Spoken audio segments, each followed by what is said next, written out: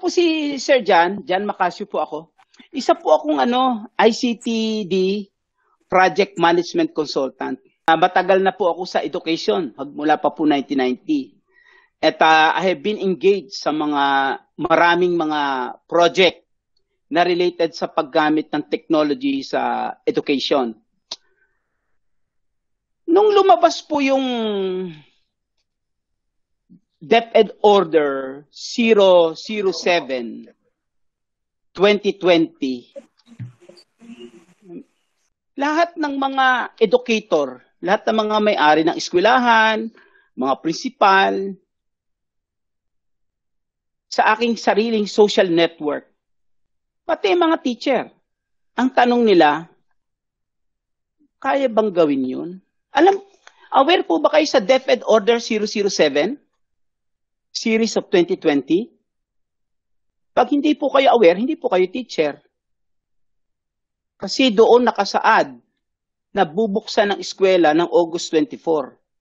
At doon din nakasulat ang lahat ng kondisyon para magkaroon ng klase sa August 24. Napansin ninyo, magmula nung March, April, tahimik ang lahat ng mga eskwelahan, pati teacher, pati school administrator, habang may COVID. Pag susundin nyo lahat ng mga balita, ang balita, nakasaan lang saan? Tuloy ba sweldo? Yan ang mga tanong ng mga teacher. Work from home ang teacher? Tuloy ba sweldo? Yan ang mga tanong magmula March hanggang April. Tapos ang lahat ng balita, kwento ng mga nagkasakit na mga opisyal ng gobyerno. Agree?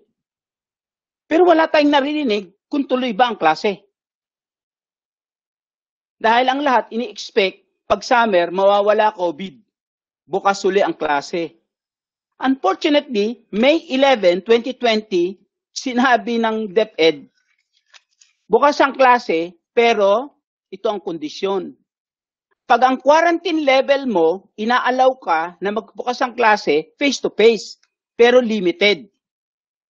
Pero grabe naman ang kondisyon sa limited. Alam niyo yon? Pag binuksan nyo ang klase nyo ngayon ng face-to-face, na limited kasi general quarantine na kayo, nakakwenta ba ninyo kung magkano ang gastos? Kung ako may-ari ng eskwelahan, kukwentahin ko, pag binuksan ko eskwelahan ko ngayon, magkano ang gastos ko para mabuksan yon? Na-imagine po ninyo ba lahat? Pag binuksan natin ngayon face-to-face, ang eskwelahan, kasi nag-ano na, alam ho ba ninyo kung magkano magiging gastos ng eskwelahan? At ano yung kanyang gagastusan? Alam niyo, merong DOH Administrative Order 2020-015. Pag binasa niyo yun, nandoon lahat ang minimum standard requirement. Hindi niyo kailangan manghula. May listahan na. Pag binasa niyo yun, makikita niyo ang lahat ng bibilhin niyo. Lahat ng kailangan niyong ilagay sa inyong eskwelahan. Meron pang isa. Ang pangalan niya ay Department of Health, Department Memorandum 2020-0220. Ang teacher, alam niyo yung mga teacher na pinabalik na kayo sa eskwelahan, tingnan niyo kung ang eskwelahan niyo nagkukumply sa DOH Memorandum 2020-0220. Nandoon nakalagay ang interim guidelines for the return to work. Hindi kayo pwedeng bumalik sa trabaho nang hindi nagko-comply ang eskwelahan nyo dun sa requirement na yon ng DOH. Tandaan nyo, ang DepEd Order 007-2020, mabubuksan nyo lang eskwelahan nyo if you observe yung requirement na yon.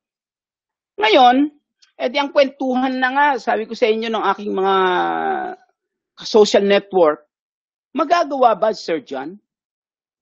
Ang sagot ko, kung ikaw ay isang matagal ng teacher at nakapagturo ka magmula elementary hanggang graduate school, at ikaw ay isang dating registrar, at ikaw ay naging isang academic head, at ikaw ay naging isang IT director, at ikaw ay naging educational product manager, ang sagot mo, yes, ako po yun. Kasi lahat yun naging trabaho ko hanggang ngayon. So, ang sagot ko, yes. Pero, ito ang tanong. Naranasan na ba ninyo yung learning continuity? Sagutin nyo nga po ako, naranasan na po ba ninyo ang learning continuity? Naranasan na ninyo? Sino sa mga principal ang nakaranas na ng learning continuity? Sino sa DepEd ang nakaranas na ng learning continuity?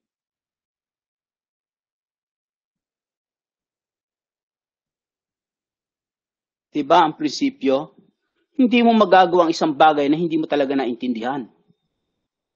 You cannot make the right decision in the first place, hindi mo naman yan naranasan. Ang sasabihin mo, best effort.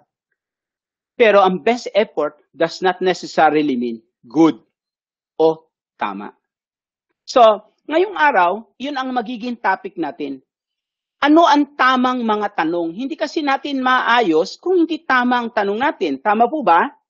At kung wala tayong malinaw na litrato, ano ba mangyayari sa loob ng isang taon ng pag-aaral? At paano malalaman ng isang teacher na yung ginagawa niya valid? Valid. So ang seminar natin ngayong araw ay tutulungan ko kayo kung paano kayo gumawa ng isang learning continuity delivery management system na madaling gawin. Kasi lahat ng tao, LMS, lahat nagbebenta ng LMS, Google, lahat brand, Google Classroom, lahat, tama naman yan. Pero ang tanong ko, naiintindihan ba ninyo ang problema? Para masabi mo na tama yung gagawin na yan. Okay pa? So,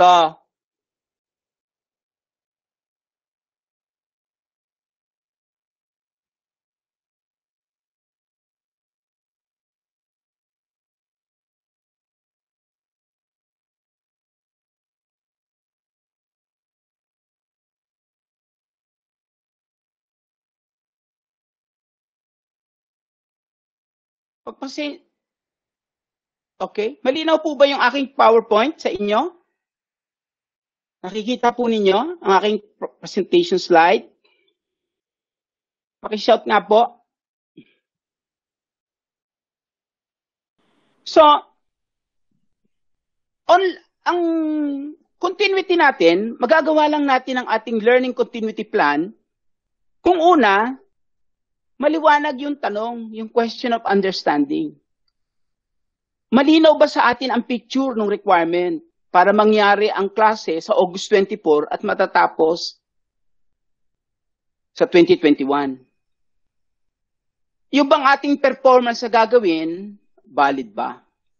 So ang unang step, kailangan nating malaman, ang tanong, alam nyo, mga tanong sa akin, Sir John, meron bang new normal? Ano po ang sagot nyo? Meron po bang new normal dahil sa COVID? Meron po bang new normal?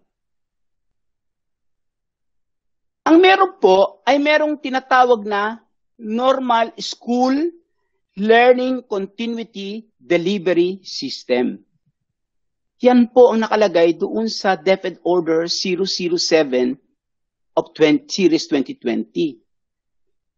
Ang eskwelahan ninyo ay merong curriculum, may activities, may materials, meron siyang outcome, evidence, condition. Alam ba ninyo yan? Sang-ayon yan sa RA 10533. Alam po niyo ang curriculum po sa Pilipinas, magiging valid lang ang ginagawa ng eskwelahan ninyo sa curriculum sang-ayon sa RA 10533. Ang DepEd, hindi siya basta-basta lang gagawa ng curriculum o babaguhin niya o whatever. Meron pong batas yan. At ang DepEd, hindi niya pwedeng sabihin at kahit ng presidente na walang pasok. Kasi meron pong RA 7797. Dinefine doon po kung kailan ang school opening at kailan ang school closing. At ang school management, hindi mo rin yan basta-basta lang magagalaw. Bakit? Meron pong RA 9155. Dinidefine niya kung ano ang sistema, organizational system ng education. At yun ang nagiging basis sa interaction ng learner at teacher. So, ang normal school delivery system, ito yan. Okay po? Malinaw, no? Dahil ba sa COVID, nabago yan? Nabago? So dahil yan, meron kayong new normal? Wala po kayong new normal when it comes to the system. Dahil may batas po na nagdi-define kung ano yung system na yan. Ang nangyari sa atin, nagkaroon ng disruption. Yon. Ito yon, nagkaroon tayo ng disruption. Yung disruption, palagi namang nararanasan yan ng normal school eh. May bagyo, may lindol, may baha. Kaya nga na-expose. Ano ba ang learning continuity ng mga eskwelahan pag na-disrupt ang eskwela? Normally, sa normal, ang ginagawa lang ng mga eskwelahan, make-up class. Yun ang learning continuity. Make-up class. Pero iba ito ngayon. Kasi, yung disruption ngayon, stay home. Stay home. Aba, iba yan.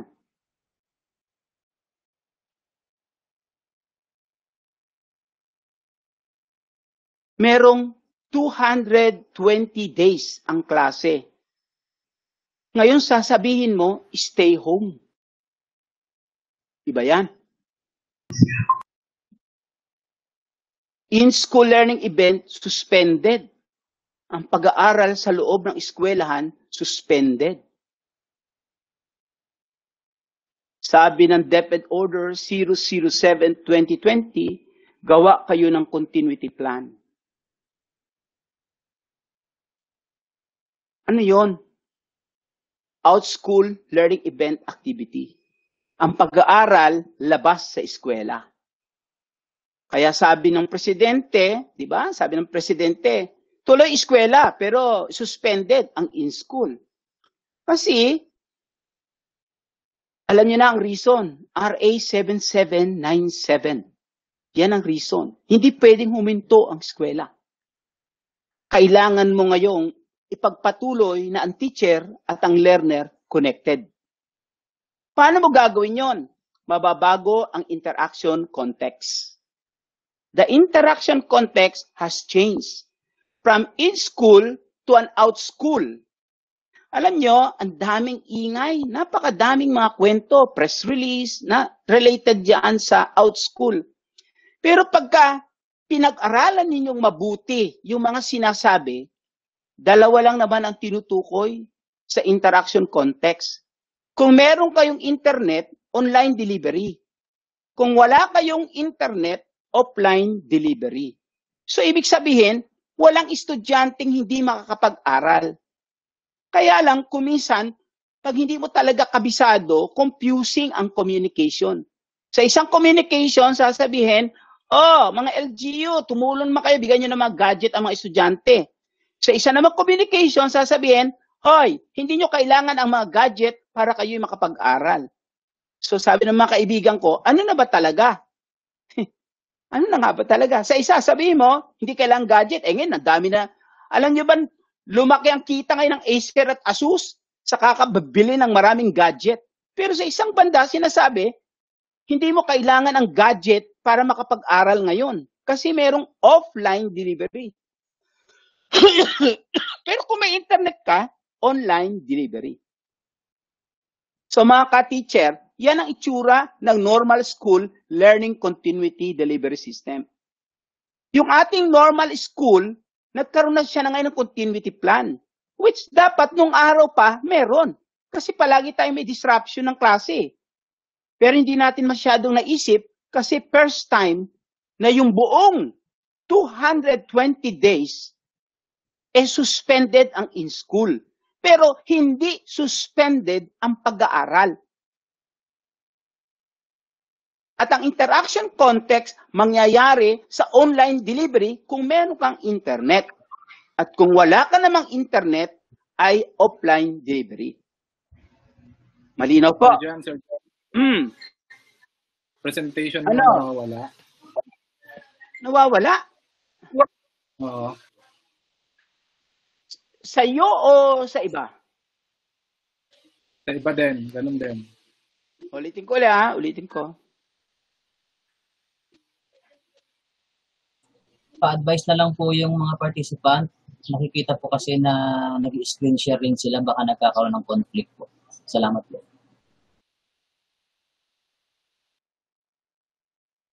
Pwede po yung aking screen lang inyong makita. Okay? Yan sir, okay na po. So, naintindihan ha? Mga kapatid, wala tayong new normal. Meron tayong normal school. Na yung normal school natin, na may delivery system, kailangan niya ngayon magkaroon ng learning continuity. Yun po tayo. Huwag niyo masyado, ginugulo yung buzzword. Meron tayong normal school delivery system. At kailangan niyang lagyan ng learning continuity. Hindi ho dapat bago yan kasi may mga batas na ang estudyante hindi pwedeng ma-disrupt ang kanilang pag-aaral. Meron tayong mga batas na isang bata hindi pwedeng ma-drop out. O isang bata na walang kakayahan mag-aral, pababayaan mo. That is RA 9155. Kaya nga meron tayong alternative learning system. So, sa ingay, pag sinabi mong outschool, dalawa lang mo ibig sabihin nun. Kung may internet sa lugar nyo, online delivery. Kung walang internet, offline delivery. So ang eskwelahan, mamili. Pero may eskwelahan, sabi niya, blended kami. Blended. Pag tinanong mo siya, ano ba ibig sabihin ng blended? Pero bago mo gawin yun, pag-isipan mo muna to. Ano ba yung ibig sabihin ng online? Alam niyo, daming discussion, maraming mga kwento about LMS, internet, everything. Pero yung pinaka-critical na tanong, ano ba yung online na yan? Ano ba mangyayari dyan? Ito po itsura ng online. Pag wala po kayo niya nakikita niyong picture, wala po kayo sa online. Online learning, meaning lang po niyan, i-connect mo ang teacher, ang learner, sa isang digital technology or digital network. At meron kayong online classroom. So pag nagsabi kang online, meron kayong dapat online classroom. At sa palibot ng online classroom na yan, ay mga web-based application para magkaroon ng learning interaction at magawa ng teacher ang kanyang teaching task. So ano nangyayari? The learner, the teacher, and the curriculum meet in an online classroom. So pag sinabi ng eskwelahan, online learning kami, ibig sabihin nun, meron siyang online classroom. At ibig sabihin nun, meron siyang socially network web applications na nagsusupport sa learning interaction at sa teaching task para ma-acquire mo at ma-create mo ang knowledge. Nakakonect ka sa mga application para makapag-communicate ka. Makapag-store ka ng mga file. Makakreate ka ng mga activity. Ma-share mo ang learning material. At ma-assess mo ang knowledge ng estudyante sa pamamagitan ng Internet of Education. So sa question ng online, ang tanong, ang eskwelahan mo ba merong online classroom? At kung merong online classroom yan, ano ang mga application sa paligid niya para ang estudyante ay makapag-aral at ang teacher ay makapagturo? Alam niyo, ang learning continuity, sa dami ng istorya, dalawa lang naman ang tanong nun eh. Kung ano-ano ang kusa, dami ng kwento tungkol sa kanya, dalawa lang naman ang tanong eh. Tanong ng estudyante, saan ako mag-aaral? Yun ang unang tanong ng estudyante. Ang tanong na pangalawa, tanong ng teacher, saan ako magtuturo? Dahil sabi nyo, hindi pwede sa in-school eh. So ang tanong lang ng learning continuity, saan ako mag-aaral? Sabi ng learner. Saan ako magtuturo? Sabi ng teacher. Yun ang tanong lang ng learning continuity. At sagot ng eskwela ay mag-aaral ka sa online kung meron kang internet. Magtuturo ka sa online kung meron kang internet. Kung wala kang internet, mag-aaral ka sa offline. Kung wala kang internet, ma'am, magtuturo ka sa offline. Ano ibig sabihin ng offline? Sa dami din ng kwento, Ito lang ang ibig sabihin yan. Tingnan niyo yung drawing sa kaliwa. Yan ang offline. Pag hindi ganyan ang drawing ng eskwelahan mo, hindi mo naintindihan ng offline.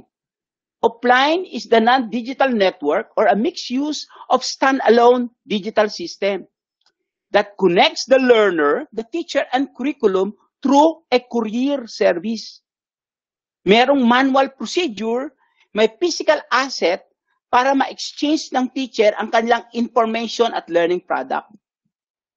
Paano po yun, Sir John? Ang learner, teacher, at curriculum, nagkikita kayo through a door-to-door or package pick-up delivery service. May magdadala ng buong material package doon sa estudyante. At yun namang ginawa ng estudyante na kanyang output, dadali naman sa teacher. At teacher, pwede siyang gumamit ng text blast. Sabi, Sir John, magtuturo ba kami sa text? Ang gagawin lang po ninyo sa text, na-receive ng bata ang kanyang instructional material, ang learning material niya, ikaw naman, ite-text mo sa kanya, ano ang program of activity. Ilang linggo, ilang araw na dapat niyang gawin, at kailan niya isasubmit yung kailangan mo. And then, ang estudyante naman, kung meron siyang tanong, ite-text niya lang sa iyo. Yun ang magiging pag-aaral. Kung ang eskwelahan naman ninyo ay may mga lesson video na, may mga software, activity digital files, yun naman, ilalagay mo sa flash drive para dalhin mo sa bata at ang bata naman, pagdating niya sa bahay, offline niyang makikita lahat ng mga lesson video, activity digital files. Alam ninyo, ang isang bata pwede namang mag-aral kung ang lesson niya puro video. Ang napaka-importante ay yung learning guide niya na kung saan sinasabi ng teacher, ito ang mga dapat mong pag-aralan at ito ang test mo. Kasi sa dulo din naman, first quarter, second quarter, third quarter, fourth quarter, formative assessment. Ang formative assessment, simple lang naman eh. Ito ang learning objective mo, ito ang mga content na pag-aaralan mo, ito ang test mo. Yun po ang laman ng module. Pag hindi ko ganun kadali ang module na ibibigay nyo sa bata, hindi nyo magagawang offline at saka ang online. Kasi ang assumption sa online at offline learning, ang learning material ay madaling matutunan ng estudyante. Kasi kung hindi sa unang tingin pa lang niya, hindi niya matutunan ng madali, ay tatabi po yan tatabi yan sa lamesa. Kaya ang learning material hindi madali para ituro, kundi ang learning material madaling pag-aralan niya. Pag ganyan ang mindset ng inyong material, then makaka-online kayo at makakapag-offline learning. So, ulit ha. So, offline learning, mahalaga at online, parehong mahalaga yung learning material. So, online learning, mahalaga pa rin ang interaction between the teacher. At sa online learning at offline, pareho mong gagawin ang iyong formative at summative assessment. Ngayon, ang ating topic ngayong araw ay related sa online. Pag sinabi mong online learning, it is online learning with Internet of Education.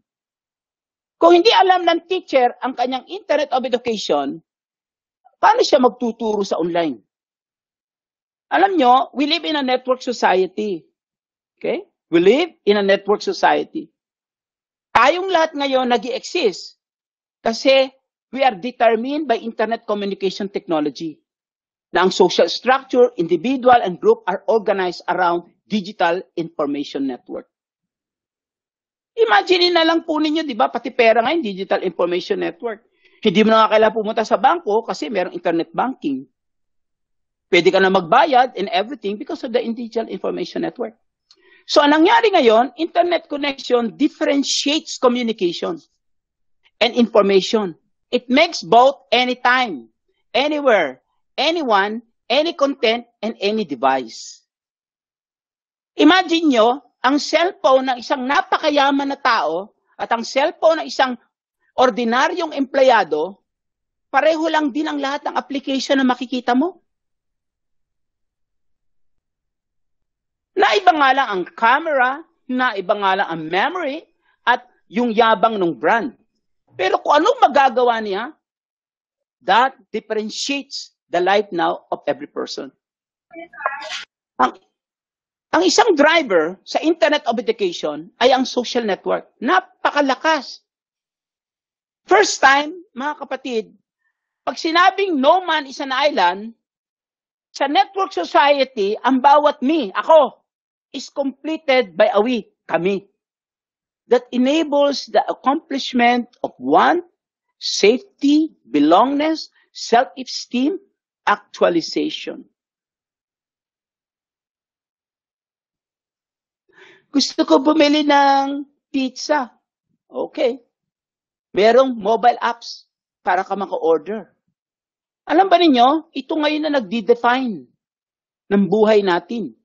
Pag sinabi nating tao ka ngayon, may Facebook ka? Tao ka? May Twitter ka? Tao ka ba? Nanonood ka YouTube? Meron pa isa. Talaga? Hindi, nagde-Netflix ako eh. Okay? Yan na nagdi-define ngayon pag sinabi mong content. Pag sinabi mong relationship, pag sinabi mong imagination, pag sinabi mong collaboration, pag sinabi mong influence, community at pera, papasok ka sa social network. Kung malinaw sa isang teacher yan, boss, nag-survey pa ang DepEd, ilan daw may gadget, ilan pa mga ganyan. Gusto ko yon kasi, alam ba ninyo, ilan ang tao na may telepono sa Pilipinas? Ilang telepono meron sa Pilipinas? 173.2. So imagine ninyo kung ikaw isang negosyante, kunin mo na lang ang 10 million dyan. Meron ka ng kausap. Sa Pilipinas, 73 million ang internet user. 67% ng total population. Ang active sa social media, active, 73 million. Na-imagine nyo, kung ako magtitinda ng isang produkto, kunin ko lang ang 20 million ng active sa social media, meron akong audience. So alam niyo na, kung kayo tatakbo sa eleksyon, alam niyo na may 73 million na active social media. So imagine kung lahat yan ay makukonek kayo, nako, antindi, mananalo kayong presidente. Yan ang power ng social network na gagamitin mo ngayon sa education. Paano yan, Sir John? Kailangan naintindihan mo ang learning and teaching with internet. Kailangan malinaw sa pag-iisip mo ang mga paniniwala para talagang gagamitin mo ang internet for education.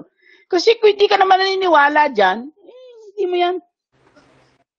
Pampakwento mo lang yan para masabing alam mo. Pero kung talagang gagamitin mo ang internet sa education, kailangan malinaw ang paniniwala mo dyan. At ang unang paniniwala ay ano? Effective ang learning and teaching kapag yan ay nasa context ng learner. Aanuhin mo, magkwento ka sa estudyante na isang bagay na never naman niyang nararanasan sa bahay. Eh di wala din yan. Pero ngayon, gadget. Sa gadget naglalaro. Sa gadget may curiosity. Sa gadget nagkukonek. So, ang teaching mo ngayon with internet, nakukonek mo ngayong lesson plan mo sa mga web application ng live conversation. Ito, ginagawa natin ngayon, live conversation. Nakikita nyo ako ng buo, nakikita nyo ako kung paano mag-express. Napipil ninyo kung paano ako ka-passionate sa ginagawa ko. Hindi lang yan, mga kapatid. Yung sinasabi ko ngayon, mga pinagsasabi ko, pwede nyo yung i-search. Pwede nyo malamang, totoo ba yung mga sinabi ni Sir John na yan? Because of the internet. Number 2, na paniniwala. Ang greatest gift na maibibigay mo sa estudyante, sa learning and teaching process, is an inquisitive mind. Alam ba ninyo, ang curriculum sa Pilipinas, dinefine ng RA 10533 na dapat inquiry-based. Kaya kung ang eskwelahan ninyo, ang curriculum ninyo, hindi inquiry-based, you are violating RA 10533. Kung ang inyong eskwelahan ay hindi learner-centered, bina-violate ninyo ang RA 10533. Pag ang eskwelahan nyo, hindi flexible ang curriculum at hindi spiral, bina-violate nyo ang RA 10533. Kaya kung ikaw ay isang teacher at ikaw ay isang principal at kung ikaw ay isang taga-DepEd, dapat alam mo kung paano mag-design ng curriculum sang-ayon sa RA 10533. Rule 2 sa implementing rules and regulation. Because, ang tanong, tama ba ang tinuturo mo? Ano ang basis? Tama ba ang sinabi sa ating gagawin natin sa curriculum? Ay, sa Pilipinas, merong batas na nagsasabi kung tama ka o hindi. Ang kagandahan lang ng batas na yon, walang provision sa penalty kung hindi mo ginawa. Sinasabi lang na ito ang dapat mong sundin. At ang isa doon, dapat ang learning and teaching process brings an inquisitive mind. Paano yon? Dahil sa internet, continual ang discovery and applicability ng mga knowledge sa pinamemorize mo sa estudyante na nandoon sa structured module of a curriculum. Dahil sa internet, pwede na niya ngayong hanapin kung totoo ba talaga yung sinasabi na yon. Kung na-excite mo siya sa isang subject matter, yung tinatawag natin enrichment, magagawa na ng bata through the internet. Kaya pag sinasabing, what is the enrichment? Nag-search po ang bata sa internet. And then nag-report po sila ng better understanding doon sa kinuwento ko sa klase. Belief number 2. Belief number 3, itong mabigat. The learning and teaching provides the platform for the learner to find easy. Wow! Alam nyo, nung araw nung nag-aaral ako, yung teacher ko, feel niya, ang galing niyang teacher kasi nahirapan kami sa test. Pero ngayon, hindi ho. You have to make it easy for the learner to learn. Kasi yun ang objective mo eh. And then in the process, you have to find the suited content. Maaring sa teacher madali, pero hindi yun ang rule. Yung madali sa teacher, madali din ba sa estudyante? Kasi learner-centered eh. Learner-centered. And then, interactivity. Dapat merong collaboration. Para yung question of understanding, maintindihan talaga ng bata. So, open and diverse ang technologies. Madali na ngayong maghanap. At marami kang pwedeng makausap. So ano nangyari? Ang internet becomes the platform of online teaching and learning. Siya ngayon ay learning space ng something mobile. Any platform. Multidimensional. Multimedia rich. Hala. And then interconnected sharing. Imaginein mo, yung nakita mo sa tablet, yun din makikita mo sa phone. Yung nakita mo sa phone, yun din na makikita mo sa desktop. Hindi lang. Yung nakita ng mahayaman, makikita din ng mahirap. Yung natutulog sa 5-star hotel, makikita rin niya, yung nakikita niyang sine, makikita din na nakatira sa isang bahay kubo na merong wifi. So naiba yung buong experience. At hindi lang, habang nangyayari ang isang bagay, okay, live, nakikita ng lahat. Imagine niyo yon, wala pa sa balita, dahil ipinost sa Facebook, nakita na ng lahat. Kaya ang problema naman ngayon ng marami, paano mo aatakihin na pasisinungalingan mo, yung nakita na. Ayan. So gagawa ka naman ng ibang kwento. Ang tawag sa communication yan, i-spin mo. Sunod, platform ng learning ang internet, virtual classroom. Imagine niyo, you can now bring your own device. Content on demand. Pwede mo i-record ang sarili mo sa isang YouTube ng lahat ng ginawa mo, at anytime, pwedeng reviewin. Kaya ang hirap, for example, itong ating online seminar na ito. Lahat ng sinabi ko ngayon, hindi ko pwedeng isinungalingan, hindi ko pwedeng i-deny later. Kasi, ipi-play lang yan ni Joseph, Sir John, no? Sinabi mo to eh. At lahat nakarinig. At ang lahat na nanonood, pwede niya rin i-tape ito. Para sa susunod niyang, may sinabi si Sir John eh, marireview mo ulit. Naku, ibang klase. Kaya nga mag-ingat kayo pag kayo ay nagtuturo na sa Google Meet o kaya sa Zoom. Baka mamaya, meron kayong nasabi doon na bola lang. Then later, na-check ng teacher o kaya nakita ng principal bago sinabi yun. May iba ang simula. And then, expert online. Ang pinakagusto ko sa lahat, yung mga error checker. Alam ba ninyo, pag gumawa kayo ng isang article, merong application na ginagawa niya, i-check lahat ng spelling mo. And then, i-check niya rin ang grammatical structure mo. And then, i-check niya sa'yo kung ano pinakamadali para maayos mo yung mga sentences mo. Ang galing! Artificial intelligence na agad ini-edit niya ang sinusulat nyo. Alam niyo, author ako eh. Nagsusulat ako libro. So, napakadali na ngayon sa akin na mag-aral. Pangalawa, ang pangatlo, virtual community. Madali na mag-create ng group.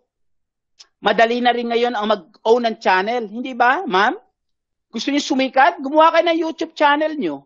Doon niyo i-declare ang lahat ng alam niyo. Ang galing nun. Share my gallery. Lahat ng picture niyo, lahat ng mga everything na nakita niyo, kinunan niyo ng picture, masishare niyo.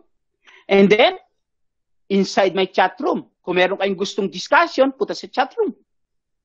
Kung meron kayong file, show nyo lang. Ang pinakagusto ko sa lahat, talk, see me anytime, and send mail. Imagine ninyo, you can talk and see me anytime and send mail. Ano itsura niyan, Sir John? Yan ang internet. Kung kayo ay teacher, wala kayong email, hindi kayo gumagamit ng WhatsApp, Viber at Telegram, hindi kayo gumagamit ng Facebook o kaya naman Twitter o Instagram, ay to be very frank and honest, ay simulan mo na. Kasi marami kang namimiss, maraming mawawala sa buhay mo. And then, kung gusto mo i-publish ang sarili mo, may vlogging. Kung gusto mo i-videocast ang sarili mo, may YouTube. Yan ang una. So pag nasa internet of education ka, yan ay dapat hindi mo lang alam. Alam mo na. Dahil hindi ka mabubuhay sa loob ng internet nang wala yan. Pangalawa, online meeting room. Biglang sumikat ang Zoom, Google Meet. Pati si Facebook, nagkaroon din siya ng messenger team room. Bakit? First time, pwede tayong magkita-kita na hindi tayo nagkakahawakan.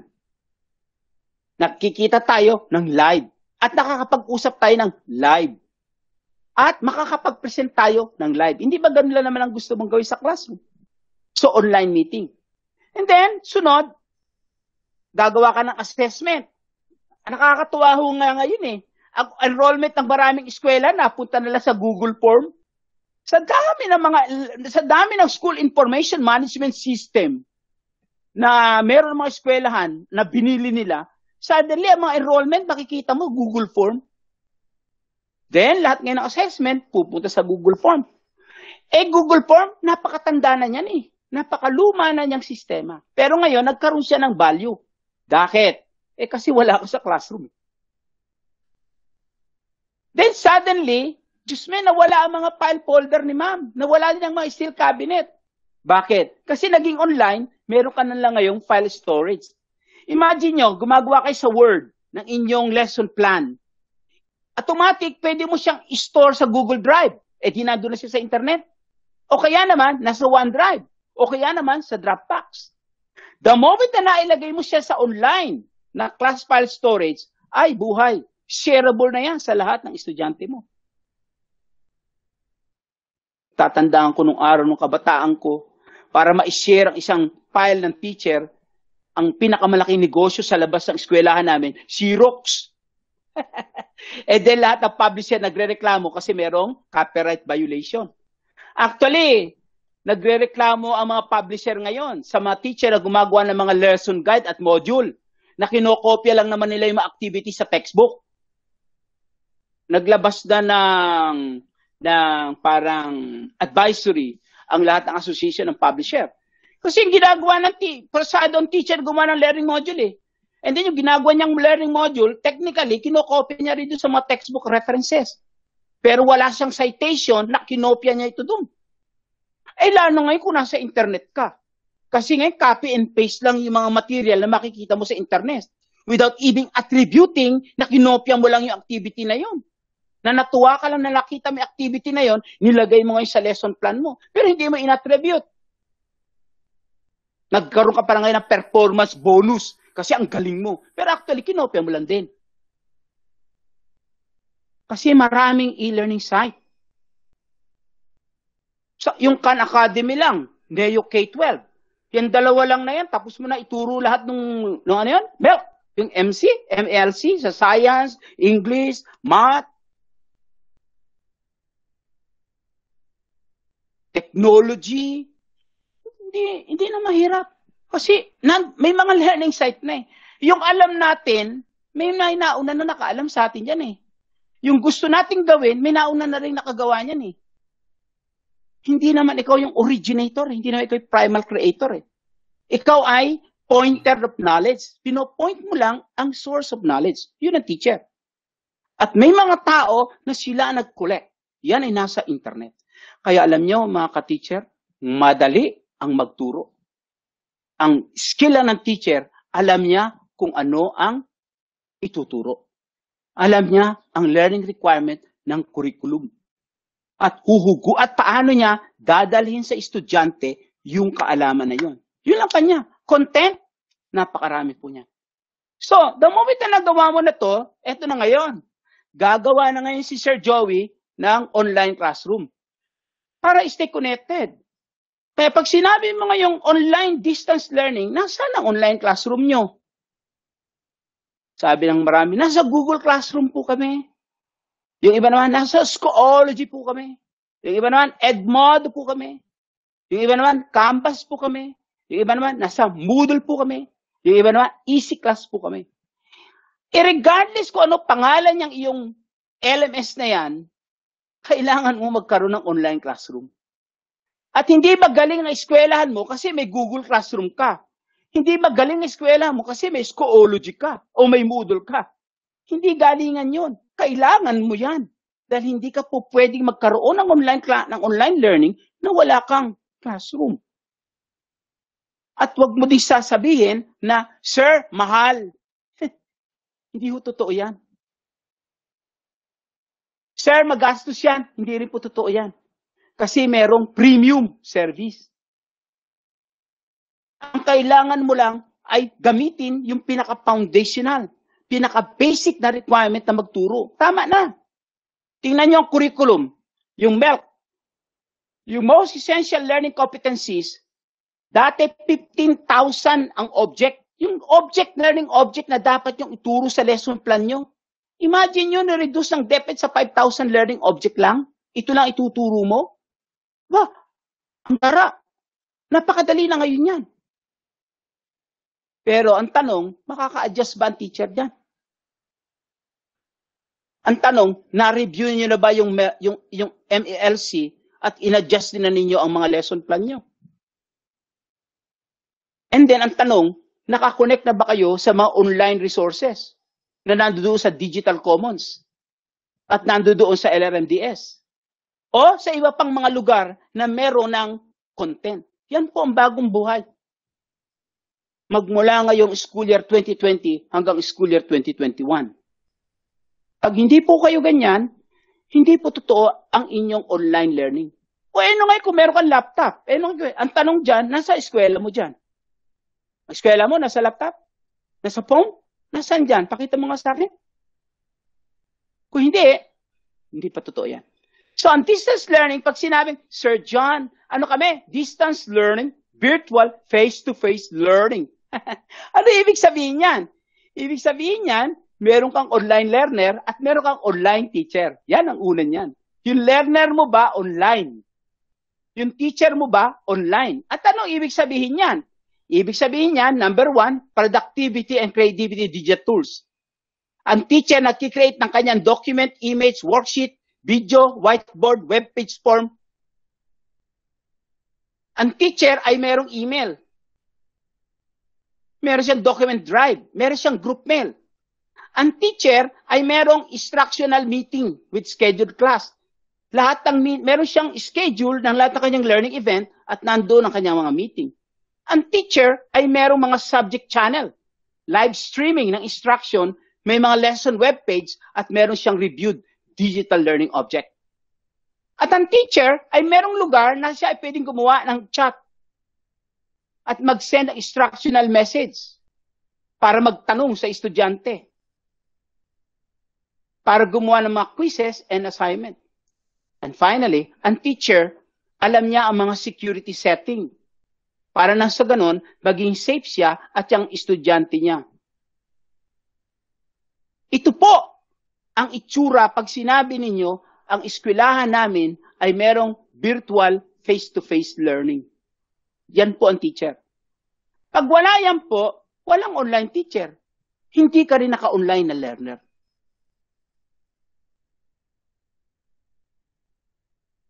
Okay po ba? So, okay ha? So, ito yung makatotohanan. Hindi siya kwento. Hindi siya conceptual. Kasi matigal lang ng webinar, pag tinanong ka na, oy, may virtual face-to-face learning kami. Ang tanong, boss, gumagamit ka ba ng productivity, creativity, digital tools? Boss, anong email mo tsaka file storage mo? Boss, saan mo gagawin ang live video face-to-face meeting mo, boss? Boss, saan mo kukunin ang mga learning material? Boss, paano ka gagawa ng assessment online? Yan ang makatotohanan. Ngayon, dahil alam mo na yan, eto ngayon ang tanong. May learning management system ba eskwelahan mo na? May LMS? May LMS? Kung walang LMS ang eskwelahan, paano mo gagawin yung online learning?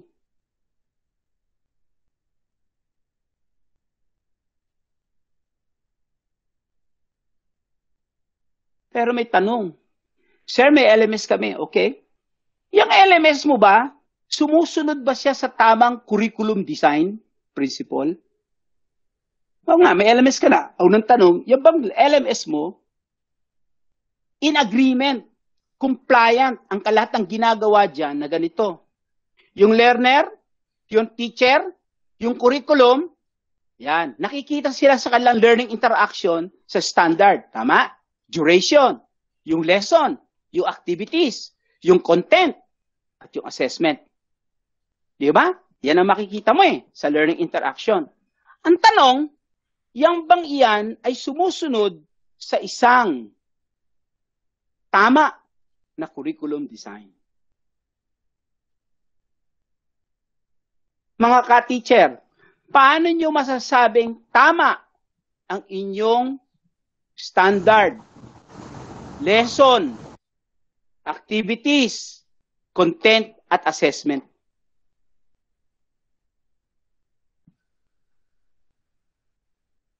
Yung kaagad pag sinabi mo, tama sir. Bakit? Kasi ito.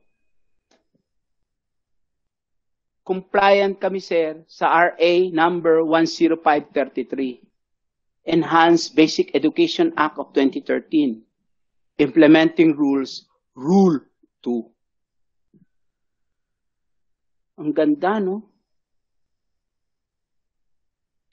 Alam nyo, marami akong na-encounter na ganito. Sabi na, Sir John, yun lang yun? Oo. Pag hindi ka compliant dito, ibig sabihin, hindi tama yung curriculum design curriculum mo. Kasi kailangan siyang mag-comply sa curriculum design principle ng RA number 10533. Ano yon, Sir John? Ang unang-una, learner-centered. Number 2, inclusive. Number 3, developmentally appropriate. Kailangan relevant, responsive, research-based, gender and culture-sensitive, mother tongue-based, contextualized, global. 11, constructivist, inquiry-based, reflective learning, collaborative, integrative, spiral, flexible.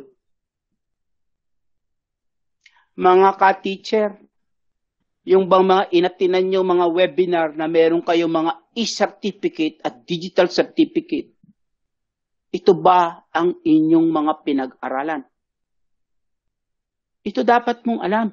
Sapagkat, yan ang magsasabi na tama ang standard mo, tama ang mga lesson mo, activities mo, content mo, at assessment. So, ang isang learning management system must behave the curriculum design principle. Iba ang Pilipinas.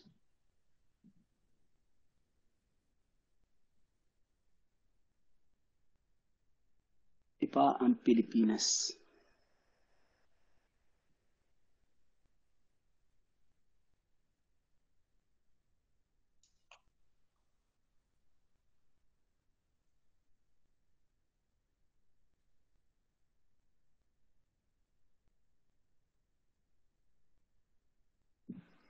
Nagpo-post po ako. Mag-shout nga lang po ang isa sa inyo. Nakikita po ba ninyo yung presentation? Yung slide? Imelda Torres, nakikita mo ang slide? Okay. Tita. At, okay, tuloy ko ha. Yes, sir, John. Okay, malinaw ha. Malinaw ang ito ha. Yes po, kanina po, opo. Okay. So, mga ka-teacher, gawa kayo ng gawa ng mga learning module nyo na inireklamo ng mga publisher na kinokopya din naman nyo sa mga textbook o mga workbook. Ang tanging nyo lang makikita dyan, whether compliant kayo dito sa curriculum design principle. Kaya, check nyo lahat ng mga seminar na ginawa ninyo. Relevant yung seminar na yan, lahat ng yan, kung yan, nagpo-comply sa RA number 10533. Ito 17 dapat alam ng teacher na nagtuturo ng basic education. Okay? Ang sunod na tanong, meron po nakabukas na microphone. Pakisara po. Okay. Ang sunod, ito, sa learning management system. Ka-Joey. Ang sunod, ito. Alam mo, Sir John, blended kami.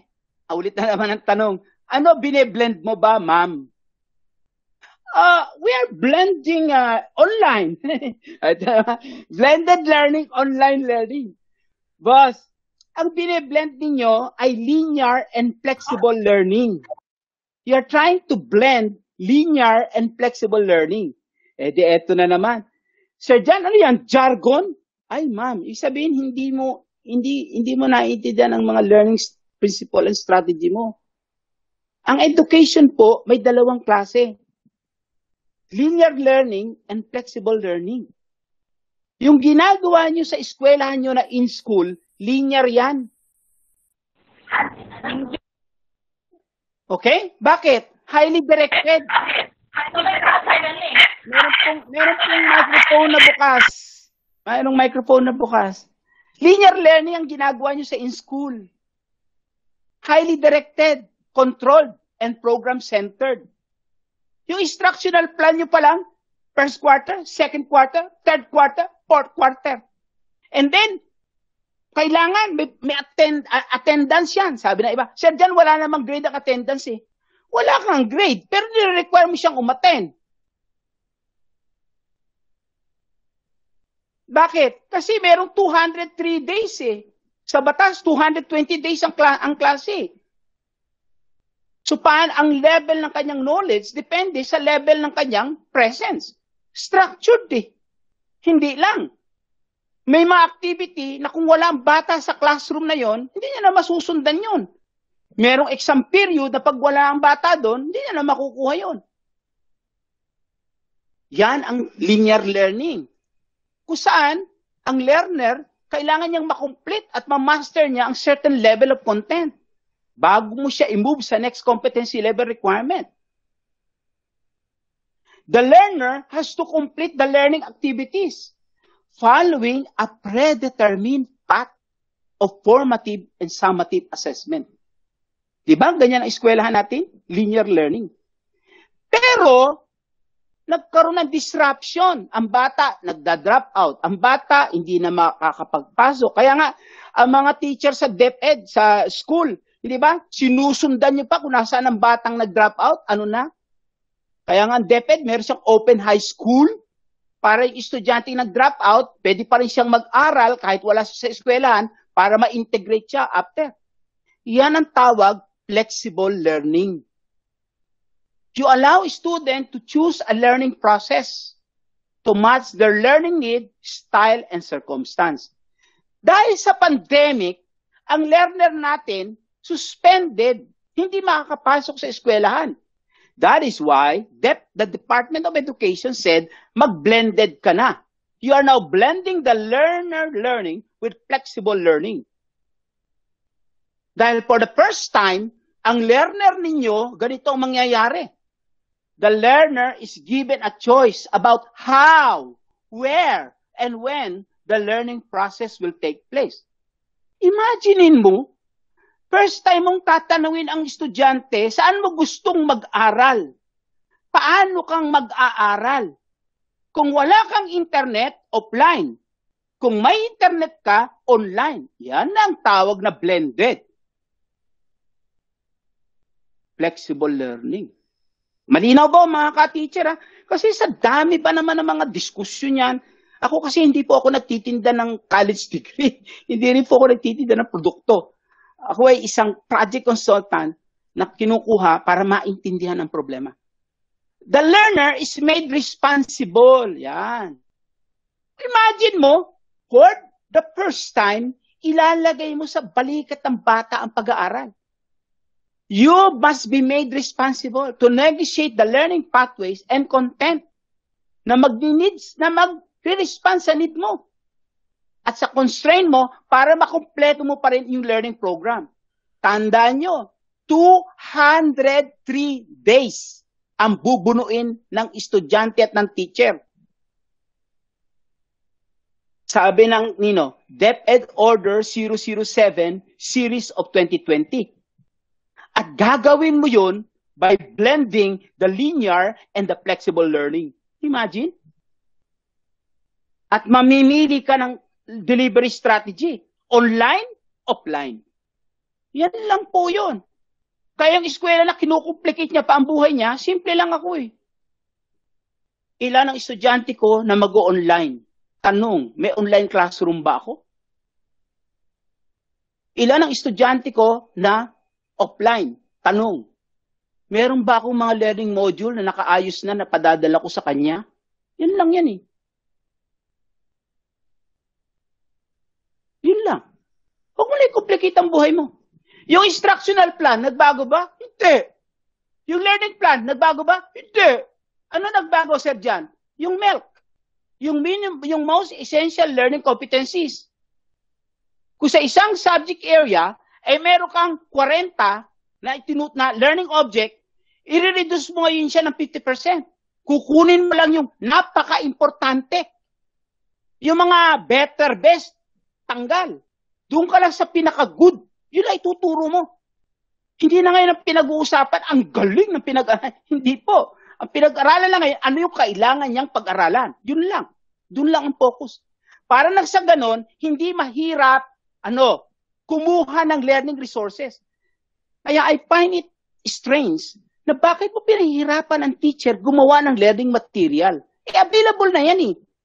Ang ipagagawa mo sa teacher ay instructional guide. Para mag-giya niya ang estudyante na pag-aralan yan relative sa available na learning resources. Kaya tuloy, maraming publisher ang nagre-reklamo dahil kinokopya ng teacher yung mga textbook nila workbook nila para ilagay yun sa kanilang module. Ayan.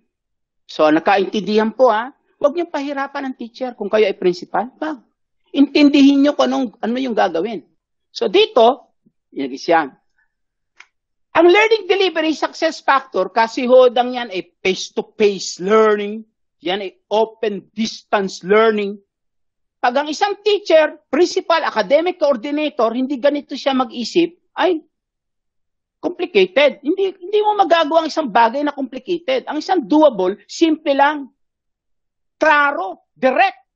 Pag sinabi mong successful ka, malinaw ang learning assessment mo. Yung learning assessment mo, alam mo kung ano learning object. Ano yung pag-aaralan. At ano yung learning activities na magsasabi sa'yo na napag-aralan niya yan. At ano ang learning technology. Saan niya gagawin. Yan lang po yan. Kung hindi ganyan kaklaro ang pag-iisip ninyo, ay hindi niyo matagagawa ng matino ang inyong LMS. Hindi niyo maintindihan yan. Ang learning assessment, what are worthy to be learned? Tandaan nyo, ang MELC, most essential learning competency ng DepEd, sinabi lang sa iyo, what are worthy? Tandaan mo yan, Ma'am Melda Torres. what are worthy to be learned. And then, what evidence of performance is to be measured. Kasi gagawa ka din ng assessment eh. Eh, imaginein mo kung sobrang dami ng pag-aaralan ng bata, wala kang oras. Dahil mag-isa lang siyang gagawa eh. Hindi naman kasama si ma'am tsaka classmate. So, learning competencies. Number 2, learning object. Tulungan mo yung bata na meron siyang learning material na magagawa niya, na mapapag-aralan niya yan. Ang sabi ko nga ngayon, sa learner-centered, isa lang ang principle. Madaling matutunan. Ulitin ko ulit. Sa learner-centered, ang learning material, madaling matutunan. Ang textbook ay magaling na textbook, yan ay madaling matutunan. Eh kaso, nag-review, teacher. Ang perspective ng teacher, madaling ituro. Ala. Kung in school.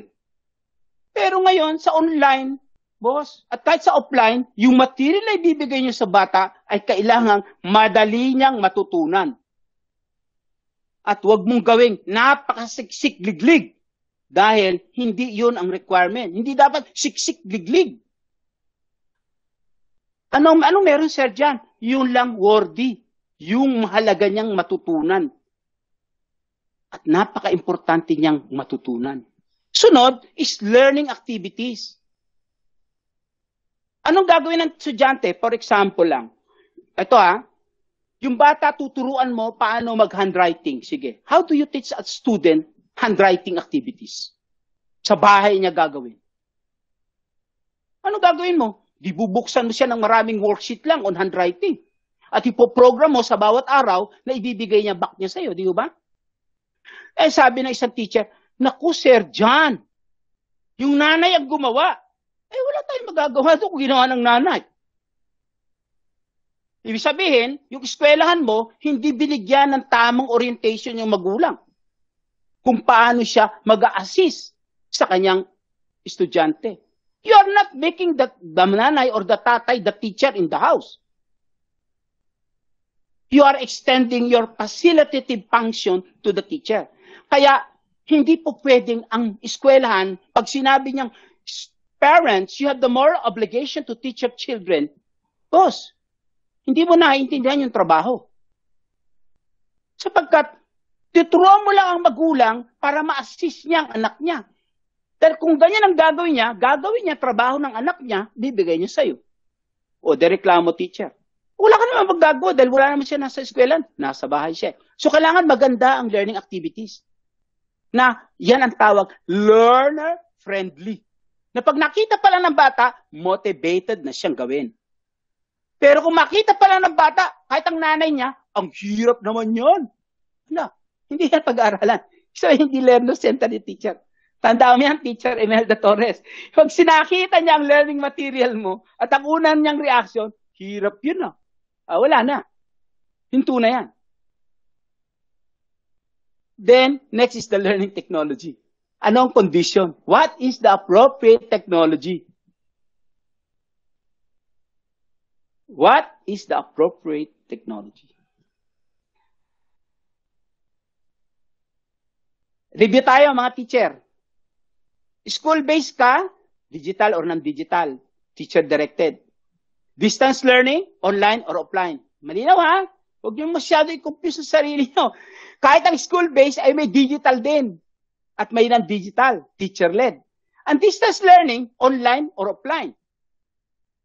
Tandaan nyo, learner-directed ang learning. Kaya malinaw sa iyan.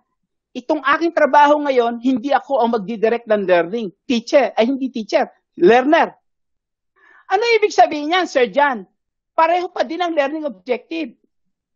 May ma-school-based yan, ma-teacher yan, ma-distance. Yung pa rin ang learning objective mo.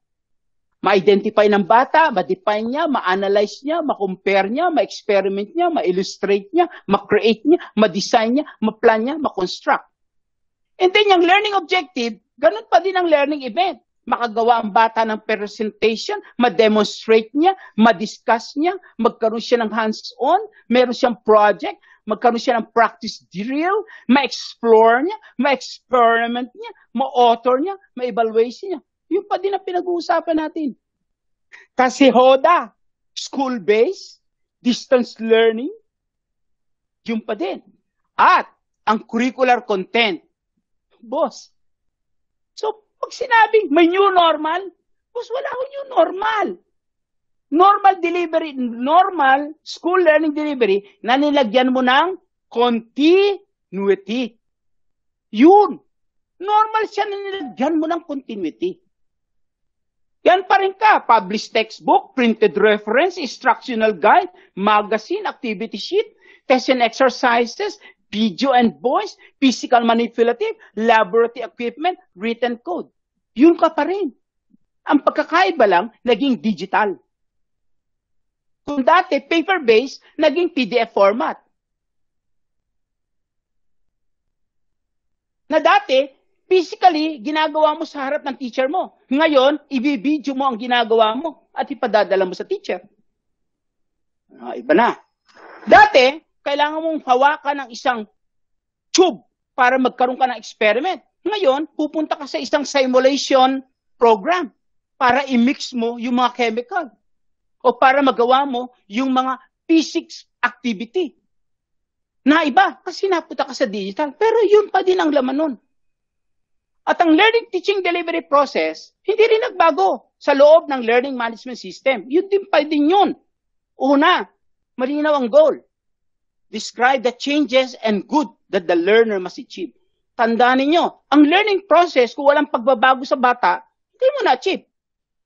It sets the kind of knowledge, skills, and behavior to be understood and demonstrated by the learner during the teaching and learning process. Ang goal, hindi mangyayari pag hindi mo binigyan ng input ang bata. Meaning, provide the digital and non-digital knowledge resources that must be acquired. And then, may procedure. Kaya nga, differentiated ang activities. Diba, ganyan ang laman ng inyong learning plan? For the learner to deliver the expected learning product that fulfills the competency engagement. And then, ang bata may output. Ayan. They produce the performance artifacts created by the learner. Ayan. Kaya sa online at sa offline, tatanggapin ng teacher ang naging sagot ng bata sa assignment. Ano naging sagot niya doon sa assessment? Di po ba? And then, may validation. Gustong-gusto ko ito, isang principal sabi niya sa akin, Sir John, paano namin malalaman na tama ang ginagawa ng teacher sa learning management system na yan? Ma'am, nandun pa yung trabaho mo. You will do the validation. You will be validating and verifying compliance to the agreed and mandated performance. Kung ano yung in-approve mong instructional plan, yun din dapat ang mangyari sa loob ng kanyang learning management system. At ang principal, academic coordinator, kailangan meron siyang account sa loob ng LMS. Siya mismo nandoon. At anytime, nakikita niya kung ano ang nilalagay ng teacher at anong mga pinagagawa niya sa estudyante. Nandoon ka pa rin po. Nagbago ba yun? Hindi. Kasi sinusunod mo pa rin yung instructional plan eh. Ngayon, paano mo malalaman na learner-centered ang module mo? Simple lang. Pag nakita ng bata ang learning module ni ma'am, pag tinanong, was it for the learner? Hala, mamomotivate ba yung learner dyan? Learning motivation. Number 2, what is worthy to be learned? Antindi, no? Pag tinanong mo yung module, was it, kung ikaw pa lang, na gumagawa, hindi mo maintindihan ang motivation, ikaw mismo hindi ka ma-motivate dyan, ay huwag mo ibigay sa estudyante yan. Then what is worthy to be learned? Worthy lang po Hindi pinag-uusapan ang best, better. Worthy. Minsan may nagsasalita ng best and better, good pa nga, hindi mo pa nagawa eh. Kaya bago ka magpunta sa better or best, tapusin mo muna yung good. What is worthy? Masterin mo muna yon. What is worthy to be learned? Sabi rito, learning content, lesson. Number 3, makikita mo, evidence. Kailangan klaro. Makikita ng bata na natutunan niya kasi ito yung nagawa niya eh. Worthy to be learned. Ang tawag natin dyan ay learning activities and assessment. And then ang pang-apat, what is the condition? Ano kailangan gawin ng bata para matutunan niya yan? So, basahin mo itong textbook na to, ha? Page number, chapter, ayan, aralan mo mabuti. O, puntahan mo itong workbook na to, ha? Nandito sa page number, yan. Huwag ka na mangopya. Boss, huwag niyo i-plagiarize ang textbook. Nagawin yung learning module. I-repair niyo siya doon.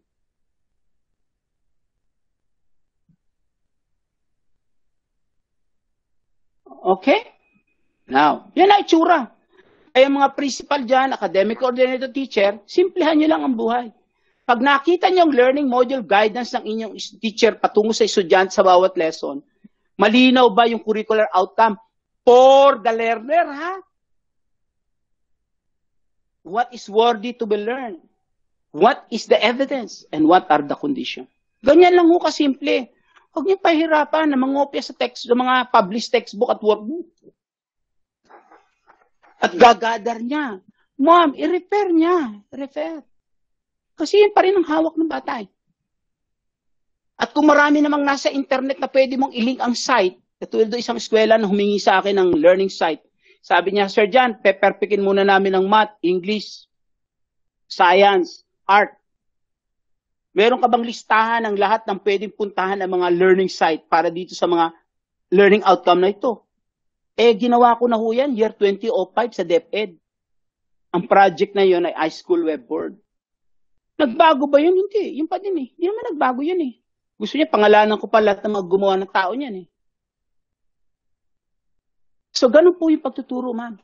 Ganito ka dapat kasi. Kasi, kung hindi ganyan yan, hindi mo magagamit ng LMS. Kasi ganito mangyayari sa iyo eh. Suspended ang klase. Pero sabi ng DepEd, online class ongoing. Ala. Ganda, no? Oh. Okay ba? Yung pa rin ang learning event mo. Magbibigay ka manual, gagawa ka presentation, meron pa rin discussion, may demonstration, may activity, may project assessment. Nawala ba yan? Hindi. Yung class days, nawala? Hindi.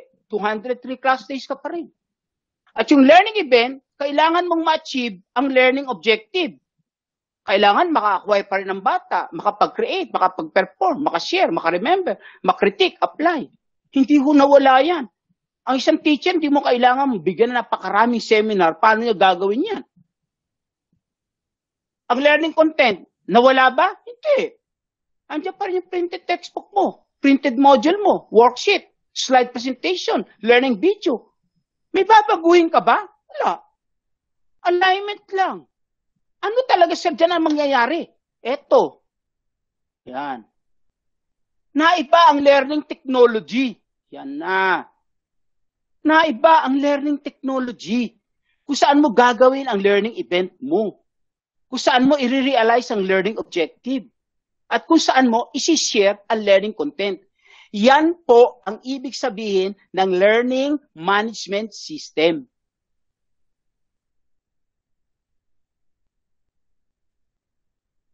Dahil online ang class, ang teacher may email address. Ang estudyante may email address. Ang teacher at ang estudyante, meron silang pagpupuntahan na digital file storage. Kasi nandoon ang mga material. At ang teacher at ang estudyante magmi-meeting. Kaya merong video conference. At ang estudyante, sa kapwa-estudyante, kung merong project, kailangan ng chat room. At kailangan mong makuha ang feedback assessment ng estudyante, kaya kailangan mo ng online form. Ang mga bata, ililink mo sa mga learning resources sa loob ng internet. So, kailangan mong naintindihan ang mga webpage. At ang huli, meron kang tinatawag na school calendar. At meron kang tinatawag na class activities. At meron kang learning plan na naka-schedule. Kaya kailangan ang teacher, marunong siyang gumamit ng event calendar ng alin? Ng kanyang email. Kung ang eskwelahan ngayon, ang lahat ng kanyang schedule, walang electronic event calendar, ay, hindi totoong online yung eskwelahan na yan. Kasi yun ang pinaka-puso ng lahat ng activity na gagawin ng eskwela sa online. Nakapublish na ngayon ang kanyang online event, kanyang curricular activity calendar. Online. para masusundan na ng mga bata kung kailan ang kanilang first prelim, ang kanilang first grade, ang kanilang first quarter, second quarter, third quarter, kailan sila magkakaroon ng ganito, ganyan. At ang class naman ng teacher, kailan ito matatapos ang pag-aaral na ito, kailan isasubmit ito, yan. Electronic.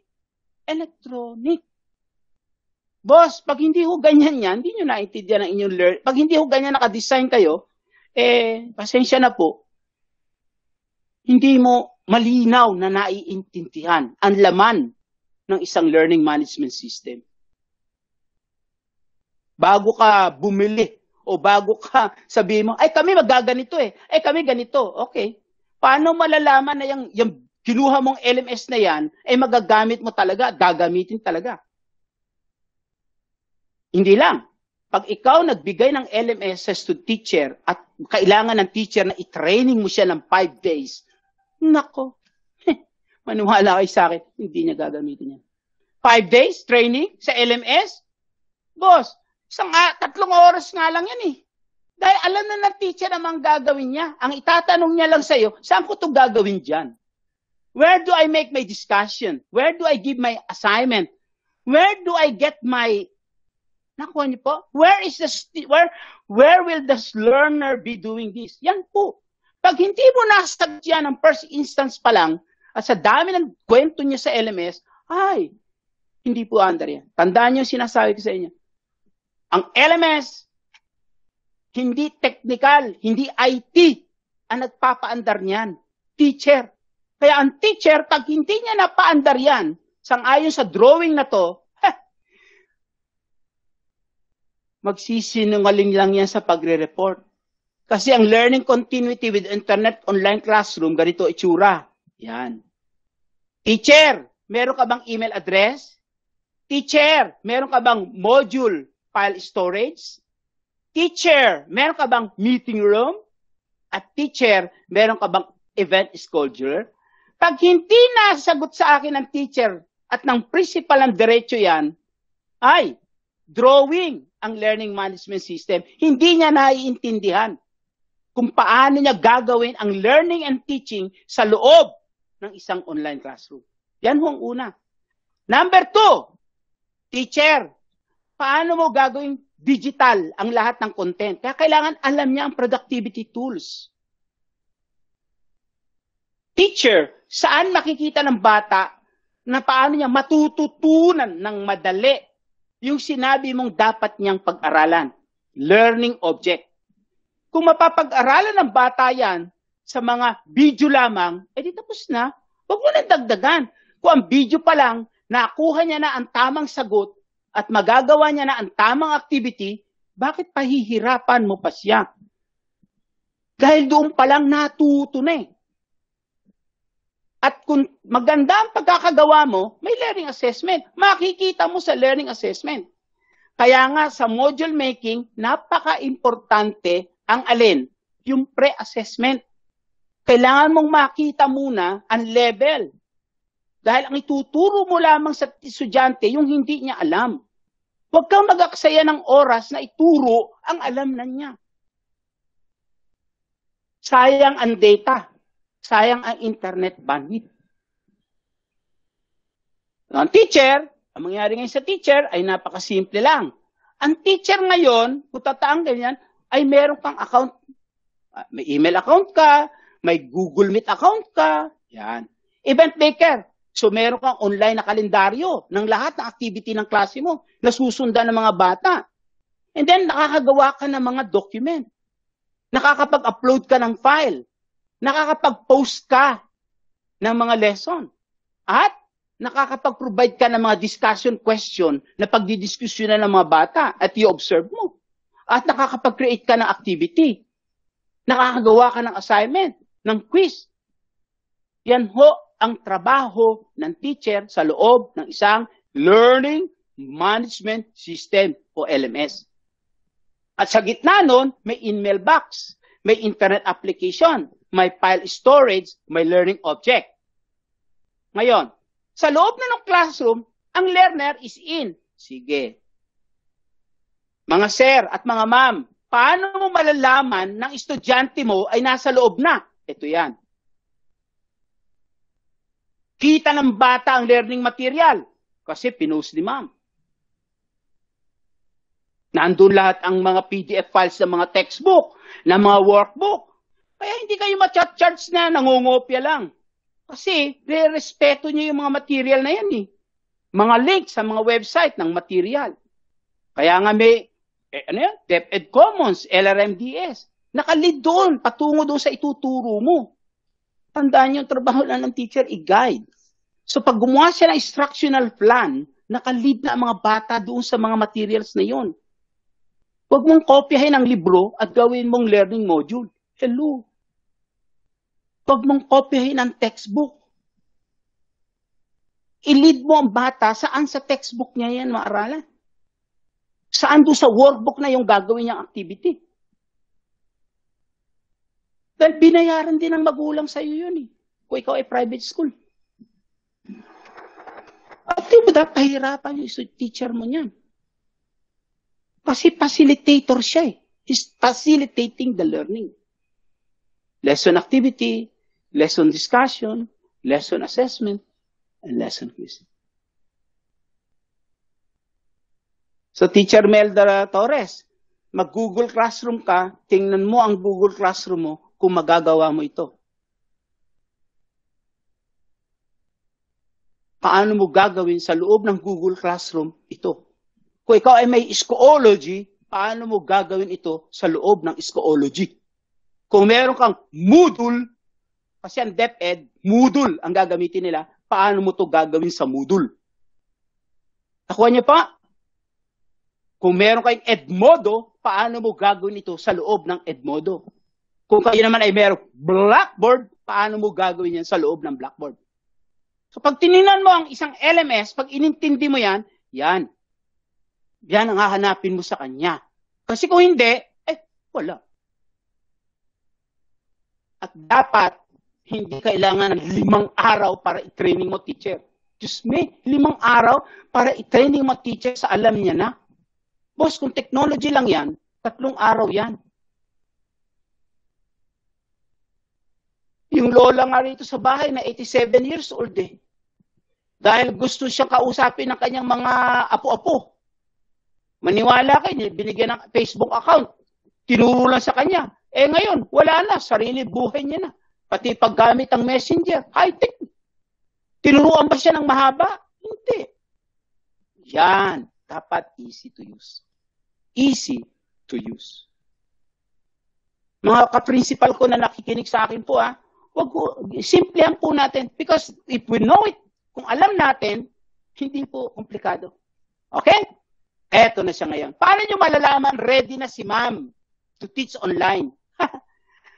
Ang number 1, boss, pag ang isang teacher walang mastery, tandaan mo to, Master Teacher Imelda Torres, pag walang mastery sa structured learning at teaching task ng curriculum, hindi niya ma-appreciate ang learning management system, boss. Tatama rin yan. Magpipretend lang yan na alam niya. And there is demonstrated practice in the execution of teaching procedure. Yung pinakita ko sa inyo kanina, naintindihan niya. At paano ginagamit ang available learning material. Kung gagawa ka din lang naman ng learning module, nakokopyahin mo lang din naman ang mga activity sa isang published workbook o published na textbook, ba't mo pa pinahirapan ang sarili mo? Ba't hindi mo na lang yan i-point doon sa learning guide mo? Para yun ang puntahan ng bata para masagot niya yung assessment mo. Nagpakahirap ka pa. At number 2, boss, the teacher is familiar with using internet web app. Mga principal, tanungin nyo teacher nyo, may Facebook account ka ba? May Messenger ka ba? May Gmail ka ba? May YouTube ka ba? Gumagamit ka ba ng word processor? Nakakagawa ka ba ng slide presentation? Meron ka bang visual tool? Naintindihan mo ba ang video casting at ebook? Pag sinagot ng teacher yan, oo naman. Siyempre, okay ka. Ready yan. Kasi the teacher understand the meaning of create a post, attach a file, make a link, join a group, make a chat, broadcast, upload the file. Ayan, live streaming. Hindi mo na kailangan siya dyan i-training yan, boss. Kasi alam niya na yan eh. The moment na nakita niya yan sa LMS, alam niya na kung ano gamit. Pero para turuan mo pa yan dyan sa loob ng 5 araw, ay, wala. At paano ino-organize ang classroom? Napakasimple. Alamin mo muna ang most essential learning competency. Hindi rito pinag-uusapan ang magaling, kung sino ang magaling. Ang pinag-uusapan dito is yung most essential learning competency na matatapos mo within the mandated number of class days, which is DepEd 007-2020, 203 days. So kung meron kayong learning plan, alam nyo kung anong duration period. Number 2 is to assess the learner's least mastered competency. Sa unang berto pa lang, alam mo na kaagad, alin dito sa listahan ng competency ang alam na ng bata. Alin ang hindi niya na alam. Doon ka ngayong gagawa, Teacher Melda, ng iyong instructional plan. Walang kwentang isang instructional plan na itinuturo niya yung alam din ng bata. Sayang yung oras. Bahagi ng instructional plan, i-assess mo muna ang alam niya. Yan. And then, ang buong body ng instructional plan mo, nakapokus doon sa hindi niya master.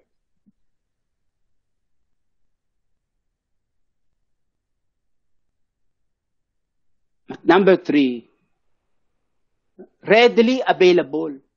Ma'am, yung madali niyang makita, madali niyang mabasa, para makonect niya yung discussion mo, yung mga thinking exercise mo, mga self-improvement. Kailangan mabilis. And then, ang number 4, evaluate the progress of the learner in achieving the MAP competencies. Summative and formative assessment. Okay po, mga ma'am? Kailangan, alam niyo yan. Kailangan malinaw. Kasi pag hindi po, yung tinatawag na, tama ba yan? Madali ba yan? Magagawa ba yan? Hindi niyo po masasagot ng diretsahan. Pag hindi niyo nasagot ng diretsahan, sabihin, ay hindi kayo ready. Pero sabi ko nga sa inyo, pag sinundan niyo itong buong guidance na to, magagawa niyo mabilis. Kasi alam niyo yun eh. Ngayon. Alright. Lahat ng eskwelahan at this time, lahat ng eskwela, lahat ng teacher niyo, pinagagawa niyo ng learning plan. Kaya minsan nakakatawa, gagawa sila ng learning module, pero nakalimutan nila gumawa ng learning plan. Gawin niyo muna learning plan. First quarter, second quarter, third quarter, fourth quarter. Ano ang cluster na mga dapat niyang gawin? The scheduled learning activity based on a learning. It includes the scheduled sequence of teachers' live class meeting, student presentation, assignment submission, and assessment schedule. Mga ka-teacher, may first quarter pa rin tayo. Second quarter, may number of days pa rin yun. Ang kagandahan lang ngayon, umiksi ang mga competencies na dapat mong ituro sa subject area mo. Kaya i-distribute mo lang yun eh. I-distribute mo. And then lalagyan mo siya ng alin. Ano mga activities na gagawin ng bata? At ano ang learning sources? At ang una mo makikita sa iyong learning plan is the learning objective presentation. Lahat ng presentation mong material yan, nakamit lahat niya sa isang learning objective. Tama ba? So, you post what are worthy to be learned and the evidence that demonstrate na na-acquire o na-create ng bata ang knowledge. At yan includes the provision of the learning object. Alam niyo, kung matutunan din lang naman ng bata yung bagay na yan sa panonood lang ng batibot, ba't di mo na siya panoorin ng batibot? Napanood niya na, alam niya na eh. At pag tines mo, nasagot na niya. Dadagdagan mo pa ba? Hindi na. Kasi na-achieve mo na yung learning objective mo eh. And then, assign activity. Sabi niya, Sir John, ano ang aming assessment strategy? Ma'am, wag mo akong biruin. Ano muna mga activities na ipagagawa mo sa bata para maipakita niya na natutunan niya? Yan po yun. Kung ano-ano ba yung sasabihin mo sa akin, ma'am. Ano mga activities na pagagawa mo sa bata na magde-demonstrate na natutunan niya? Yun po una. So pag ang inyong activity hindi nagde-demonstrate doon sa sinabi mong learning objective, ma'am, may problema yung learning plan mo. Mabagsik po ako academic coordinator. Huwag mo ako ang pag-listahan mo ako ng learning activity, siguraduhin mo sa akin, nakakonect yan talaga sa learning objective mo. At, kapatid, siguraduhin mo sa akin na yan, mapapasa ng estudyante ang kanyang first quarter. Dahil sa akin, pag hindi niya napasa yan, may problema ang learning objective presentation mo at learning activity assignment mo. Hindi dahil ikaw. Yung ba ano yun, hindi niya, learner-centered eh. Sabihin, hindi niya nakuha. Sabihin, yung ginawa mo, hindi niya natutunan. So, ayusin mo uli. At ito, pinaka-importante. Huwag kayong mangopya ng mga textbook at mga workbook. Pus, respetuhin niyo yun. Meron kayong learning content resources. I-repair niyo ang mga bata doon sa material na yun. Yun ay nakakonect saan? Teacher Emelda, sa learning activity assignment at doon sa learning objective presentation. Pag hindi po ganito yung buong structure ninyo, mahirapan kayong trabahuhin yan sa loob ng learning management system. Kasi si Schoology, si Google Classroom, si Edmodo, si Moodle, meron niyang framework na pinagkukunan kung bakit ganun ang system nila.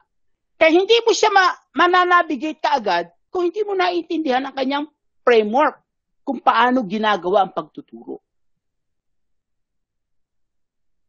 Pero dapat, pag kayo ay nag-acquire ng LMS, yung LMS na yan, speak of what the teacher is familiar in doing.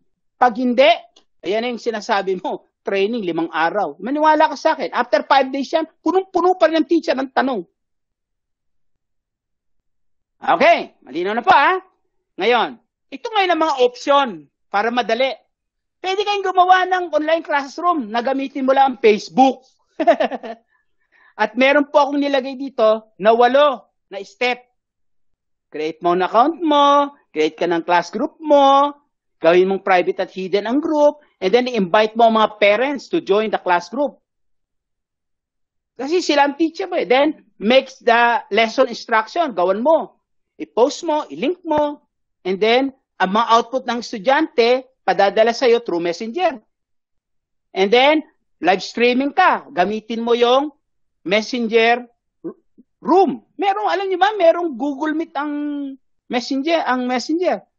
Okay? And then, i-link mo sa Google Form. At meron ka ng mga exam. Ganyan po. Gusto niyo ng mabilisan. Pwede rin ang Gmail. Maniwala ba kayo ang Gmail na email ha? Hindi Google Classroom ha? Yung Gmail email pa lang, pwede mo nang gawing classroom. So ito yung 7 step. Create ka ng official subject class email account. Gawa ka ng student class group email. Based sa enrollment list mo. And then mag-create ka ng mga task file folder sa Google Drive. Then gumawa ka ngayon ng schedule mo using the Google Calendar. And then gawa ka ngayon ng mga live streaming mo. Alright? Gamitin mo ang Google Meet.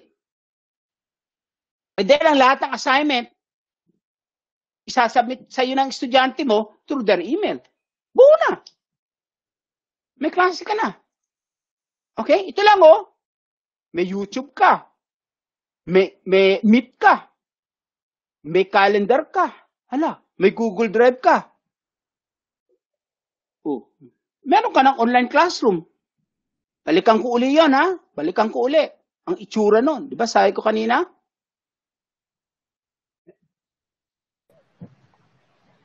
Mga kapatid, yan, ito itsura. Di ba? Pag hindi ka ganyan itsura, hindi ka teacher sa online. Teacher ka sa online kapag alam mo yan. Meron po nakabukas na, na microphone. Yan. Pag hindi po ganito ang itsura niyan, hindi po nyo alam ang learning management system. Para mabuha po nyo ito. Meron po sa microphone.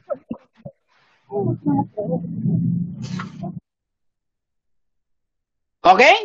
Malinaw ha, Teacher Melda? Ito ang buo mong online classroom teaching task. Kasi hodang mag-Moodle ka dyan, mag-Schoology ka dyan. Pag hindi kanya ng behavior mo, ay, yan. So kung gusto ninyo ng mabilisan, dahil naintindihan na ninyo yan, pwede mong gawin yan sa Facebook group. Pwede mong gawin yan sa Gmail. Tama ba? Natural. Dahil alam mo kung ano ang learning process. At alam mo kung paano minamanage ang learning. Ginagamit mo lang si Facebook group at si Gmail para doon mo gawin yung trabaho mo. Yun lang siya. Ngayon, meron din tinatawag na online classroom with premium digital LMS. Yan. So, ito na yung 8 step. Kung kayo ay mag-acquire ng Schoology, Edmodo, Google Classroom, okay? Siguraduhin nyo na itong 8 step na ito ay magagawa nyo sa loob niyan. At merong tinatawag na premium. Yan. Ang pinakamaganda na learning system ay yung ibibigay mo lang sa estudyante mo yung kanyang classroom key. Wala nang masyadong complication. So kung naka-enroll ang bata, bibigay mo lang sa kanyang classroom key niya. And then, on the day ng klase na, pupunta lang siya doon sa classroom using the key. And then, aral na siya. Wala lang iba-ibang kwento. Dahil pagdating niya doon, madaling gamitin. Yan. At ang eskwelahan, malinaw ang kanyang readiness metrics. By this time, meron na kayong subject, grade level, section, teacher, time, room, and then online classroom key. Kaya masasagot mo kaagad, saan ako magtuturo? Magtuturo ka sa online room key number. Saan ako mag-aaral? Sa online classroom key number. Hindi po complicated. At pagpasok niya doon, makikita niya kaagad ang discussion, makikita niya ang learning material, makikita niya ang assignment, makikita niya ang quiz.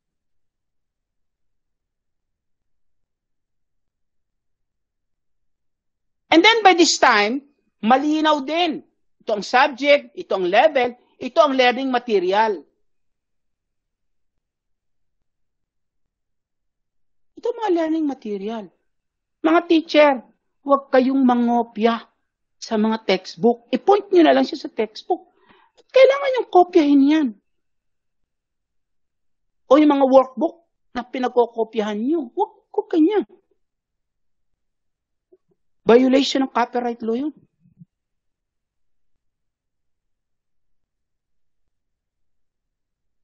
Then, ano ang content technology? Ano ang digital format? And then, subject learning activity. So, ito na kay teacher. Gagawa si teacher ng kanyang class event calendar. Day, time, year. Ano ilalagay niya ngayon? Lahat ng daily lesson sa first quarter, second quarter, third quarter, fourth quarter. And then, sa bawat daily lesson, ito mga discussion title. Ito mga assignment. Ito mga quiz title.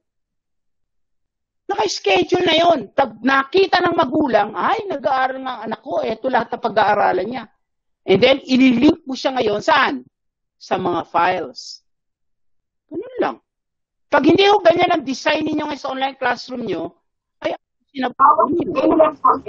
Ibig sabihin yan, hindi maayos. Okay? Alright. Schedule na yun. Nakita ng magulang, ay, nag-aaral ng anak ko, ito lang sa pag-aaralan niya. And then, i-review kayo saan? May nagtatanong sa akin, sabi niya, Sir John, sa dami ng mga ino-offer sa amin ngayon ng mga vendor ng learning management system, ano ba ang better o ang best? Ang sagot ko, ma'am and sir, malapit na ho ang August 24. Hindi po pinag-uusapan ngayon ang better or best. Ang tanong, may pera ho ba kayong pambayad? Number 2, madali po bang matutunan? At ang number 3 na napaka-importante po, madali po bang gamitin?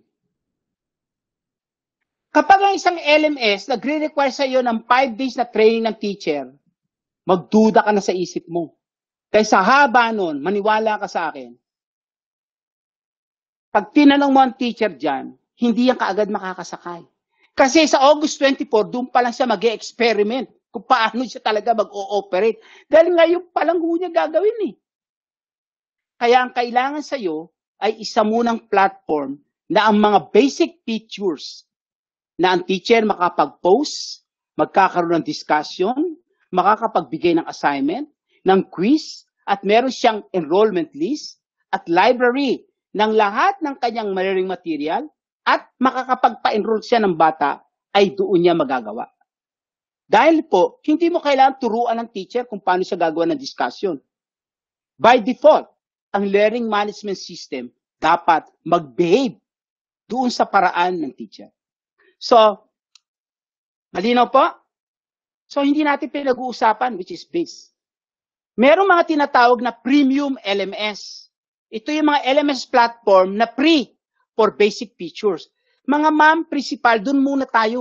Bago kayo pumunta doon sa mga advanced na binabayaran. Bago ka pumunta sa advanced functionalities, siguraduhin mo muna na master mo ang basic features. Ang Schoology, Edmodo, meron po silang free for basic features. Dapat mag-behave Doon muna tayo. doon sa paraan. Doon muna ho tayo lahat. Para lahat ng eskwela, agad, merong LMS. At ang teacher, siya mismo dapat ang kumalikot. Hindi niya kailangan tumawag ng isang technician para turuan siyang mag-Facebook. Dito, hindi rin siya dapat maghanap ng technician para turuan siya kung paano magkaroon ng class wall, paano magkaroon ng discussion. Kailangan po makita niya. So, demo. Okay? Papakita ko po sa inyo, ha?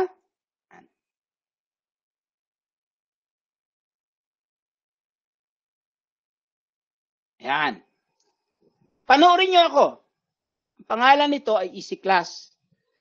Mag-sign up ka lang as teacher. Pag may classroom ka na, bibigay mo sa estudyante ang kanyang access code. And then, enroll na ang bata. Tapos na. Okay? Ako po ay teacher. Meron po akong mga courses na ino-offer sa Department of ICT, ILCDB. Okay? Okay? So, panoorin niyo po. Nakagawa na ako ng aking classroom. So, papasok ang aking email.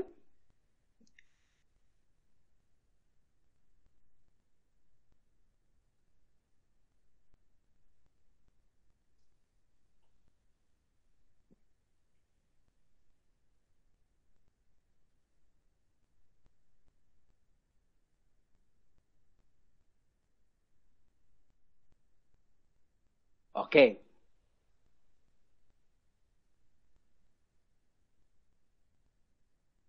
Ito po ang classroom ko na. Diyan Macasio. Ito po ang aking mga courses sa tinuturo. Nagtuturo po ako ng Digital Privacy Impact Assessment, Digital Transformation, okay? Nagtuturo po ako ng ICT Project Management, okay? So, tingnan natin yung ICT 4D Project Management class. Lahat ng estudyante ko sa klaseng ito, pag nag-enroll sila, bibigyan ko lang sila ng access code. Lahat sila. So doon sa kanina, pagpasok niya, papasok siya sa klase ko. So nakita ninyo, may posting ako rito kung ano yung klaseng ito at nandito ang initial PowerPoint ko. So para maintindihan yung kinukwento ko Wala dito, pong slide.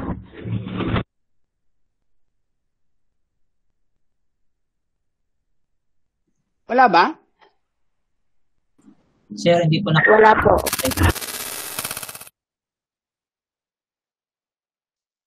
Wala? Teka, ayusin ko lang po.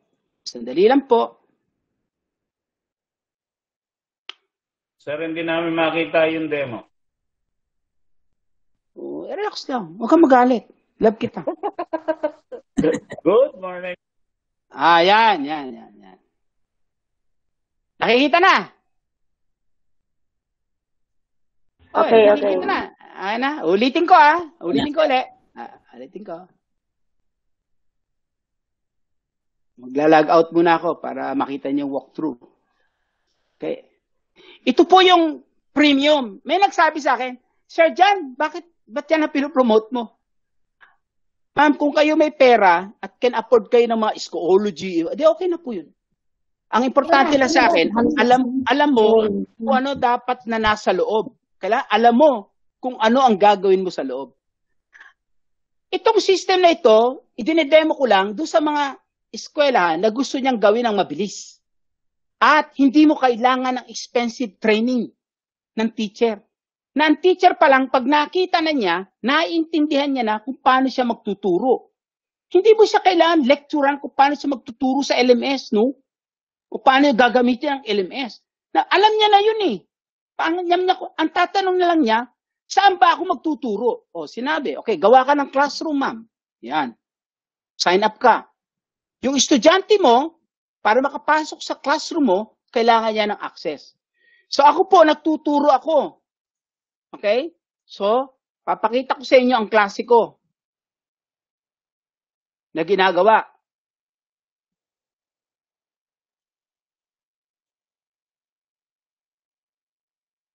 So, email.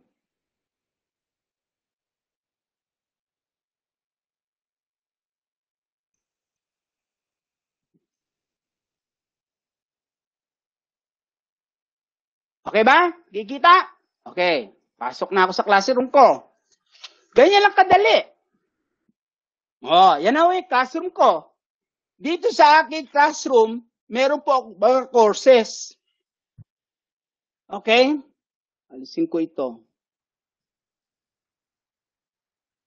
Okay? Nagtuturo po ako ng Data Privacy Impact Assessment. Nagtuturo po ako ng Digital Transformation course. Okay? Inaalis ko lang po ito kasi ginamit kong demo. Paano ko gagawa ng course. Okay? So si Sir John ninyo po, nagtuturo po ng Data Privacy Impact Assessment, Digital Transformation, Enterprise Architecture, IT Project Management.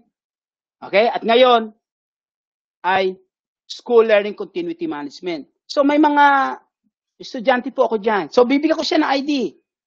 Okay? Ngayon, bigyan ko na example, gagawa ko ng isang course. Create ako ng course. Ang course name ko ay TLE. Grade, ano ba? TLE, computer, whatever. Example, ha? Computer course. Okay. Ang class name niya, grade level, grade 10. Okay? Select ko siya. Itong subject na ito ay para sa 10th grade. Okay na. Ganyan lang kabilis. Nag-create si teacher ng kanyang course name. Siyempre, ang class name niya, grade. Sabihin, kahit na sinong grade 10 nakukuha ng computer course sa akin, dito lang sila pupunta. So lahat ng grade 10 na student, dito lang pupunta rito. O Teacher Menda, nakita mo yan ha? Napakadali. Yun lang siya. Okay na, nakagawa na ako ng grade 10. Gagawa ko ngayon ng aking unang posting. Okay?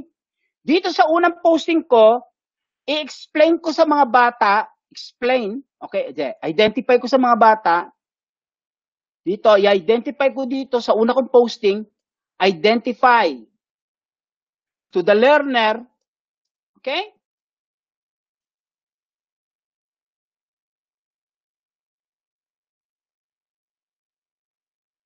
The lesson. Una, the competency objectives. Ano mga dapat na ma-achieve mo, bata? Yan ang una. Then, pwede ako ngayong mag-link sa bata ng isang website, okay? Na kung saan, doon ko mapapakita sa kanya ang mga materyales. Pwede rin ako mag-upload ng file na kung saan nila makikita pa ang better nito. Okay? Post. And then, next kong ipopost sa mga bata, create ako ng second posting ko. Ang second posting ko, alright. Second posting ko, mga bata, This is our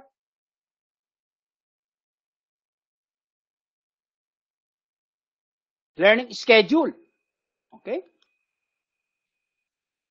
Okay? So mga bata, ito sa first quarter. Ito dapat ang inyong mga pag-aaralan. Ito inyong mga learning objectives. Ito ang inyong learning activities. At ito ang inyong learning materials. At mga bata, ito ang inyong learning assessment. Oh, nakaayos ka na. First day, second day. Di ba? First quarter. Then, kung meron ka ng mga guidebook o whatever, na lesson guide, either i-upload mo yan o i-link mo sa Google Drive. Malinaw po ba? So, let us say, mga guidebook mo, mga learning module mo, naka-upload sa Google Drive. I-link mo lang yung Google Drive na yon para pag nakita ng mga bata, yun lang ang pupuntahan niya.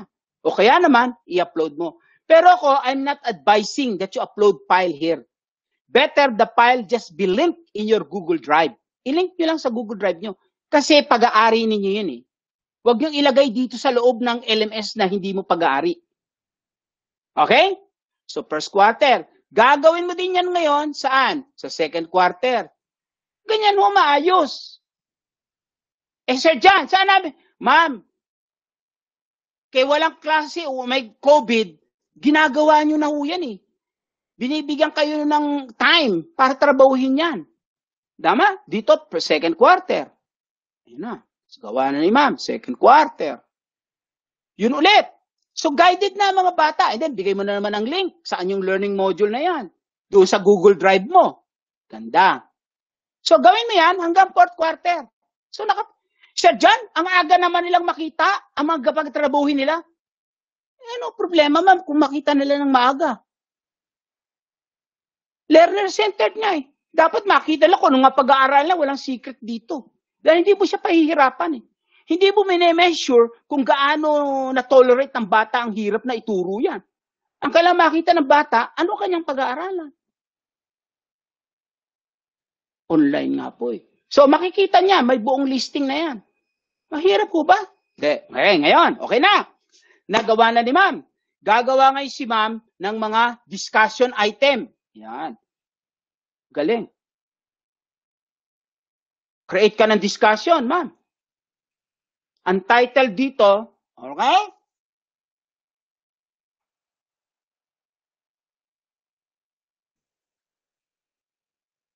First quarter, lesson, whatever is your lesson title. Alright? Description. In this discussion,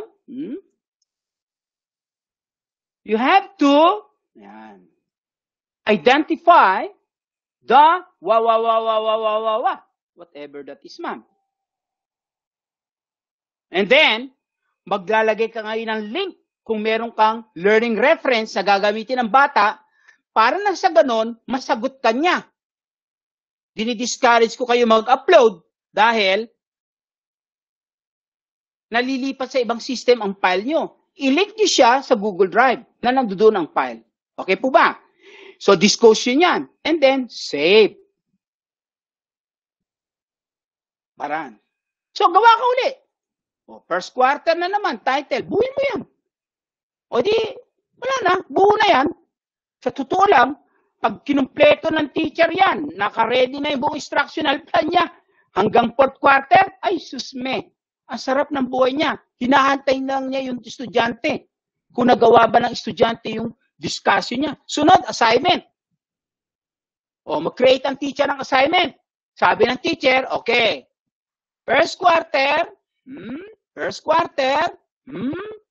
ang lesson title, ito. Whatever is the lesson title. O, ang assignment mo, okay?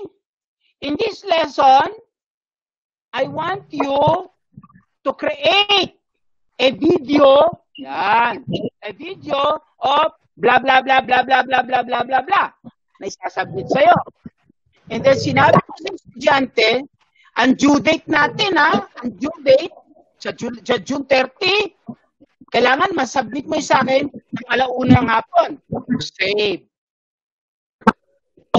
Diyos ko, ma'am, lahat ng inyong lesson assignment mo sa lahat ng kwarta, ilista mo na yan doon lahat. Kasi nakaprogram ka na Ma'am Teacher Imelda Torres. Nakaprogram ka na yan Cobra. So, first question, yung ginagawa mong module, nakalista na rito lahat ng aralan ng bata. And then, pinopoint mo siya doon sa learning material. Either nasa internet, o kaya naman, nasa isang digital file. Teacher, ang bilis, di ba? Sunod, gawa ka ngayon quizzes. Sir John, quizzes? Gawa quizzes. Create quiz. Name. First quarter. Ayan, ganyan lang. First quarter. Lesson title. Kailan ang due date? Due date. Ayan. Kailangan, nagawa mo na yan, 2:00 ng hapon. And then, ma'am, gusto mo, mag-link ka dito. Mag-link ka. Ng alin? Learning guide. Para masagot niya yung tanong. And then, save. Then, add question na, ma'am. True or false? Multiple choice? Okay? Okay. Computer is talala. Correct answer is true. Create na the question. Ma'am, ginagawa po ninyo yan araw-araw sa inyong learning, sa inyong lesson planning. I-translate mo lang yan dito sa loob nito.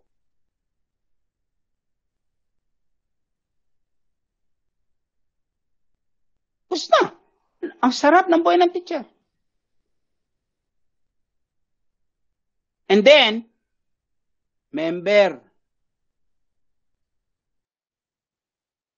Add member. I-add mo si principal. Bigyan mo siya. Sama mo siya dyan. Kung sino man ang academic coordinator mo, ilagay mo dyan. So, yung tinatag na, Sir John, paano namin mamamonitor ang ginagawa ng teacher? Di man principal, di sumali ka sa klase niya. Pag binuksan mo yun, makikita mo kung ano pinagagawa ni ma'am. Makikita mo rin kung ano activity na ginagawa ng teacher. Sir John, paano namin masisure na yung discussion, yung assignment, yung quiz, at saka yung mga posting tama? Ma'am, hindi ko natapos yung trabaho nyo. Dapat nga ngayon, nagbi-meeting na kayo para gawin na yan Yan dapat ang pinag-aaksayan ng buhay ninyo kaysa mga teacher nyo ng mga textbook para gawin yung learning guide. By this time, ginagawa nyo na yung buong instructional plan. And then, translate nyo ngayon sa isang LMS. Okay? So, mga kapatid na teacher at principal, assignment ko sa inyo, gawin nyo yan. Maniwala kayo sa akin. Buong araw na ito, gawin nyo yan. Bukas, i-announce nyo na. Student, dito kayo dito kayo mag-aaral Tandaan nyo ang tanong ng learning continuity, simple. Saan ako magtuturo? Saan ako mag-aaral? Alam mo na.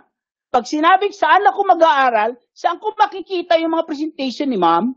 Saan ko makikita yung mga test? Saan ko makikita yung mga activities? Sabi naman ni ma'am, saan ako magpipresent?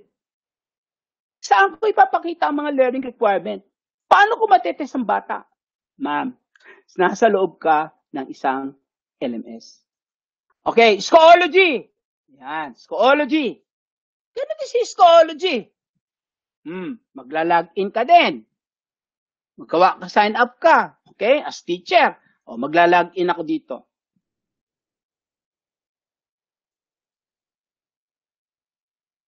Ito, walang bayad na Schoology. Ngayon, kung may pera kayo, di bumili kayo ng premium.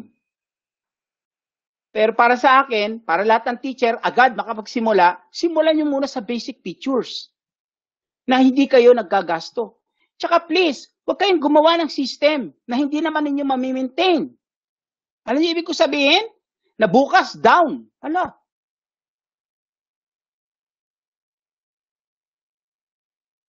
May ibang eskwelahan, gusto pang gumawa ng sarili niyang system.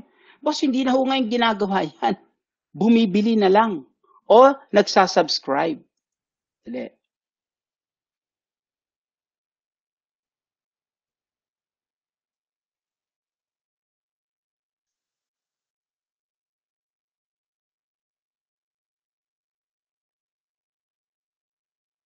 Hindi ho ako nagtitinda ha, ng system. O yan lang, yan. Ito ho yung walang bayad na Schoology. Kasi may mga nagtitinda po ng Schoology. Kung meron ka nung advanced feature, di okay lang. Pero simulan nyo muna sa functional, sa basic. Courses. Resources. Tingnan nyo, dito, mag-add ka ng assignment, ma'am. Gawa ka ng quiz. Mag-add ka ng file, gawa ka discussion. O, yun din po din, ma'am. Di ba yan ang trabaho ng teacher? Meron ka pa nga, mag-add ng rubrics. Gumawa ka ng question banks. Yan. Yan muna tayo. Okay, pumunta muna sa napaka-komplikado. Okay po?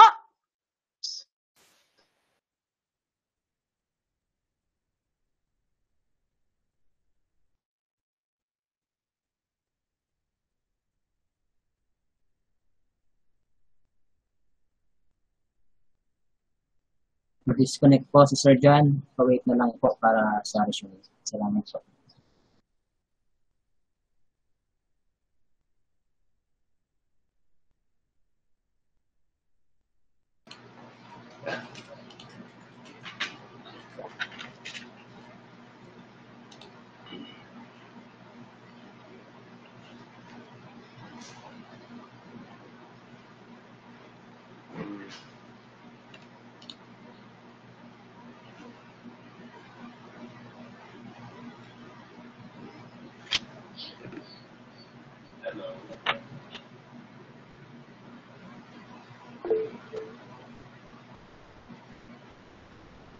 Nawala si Sir John.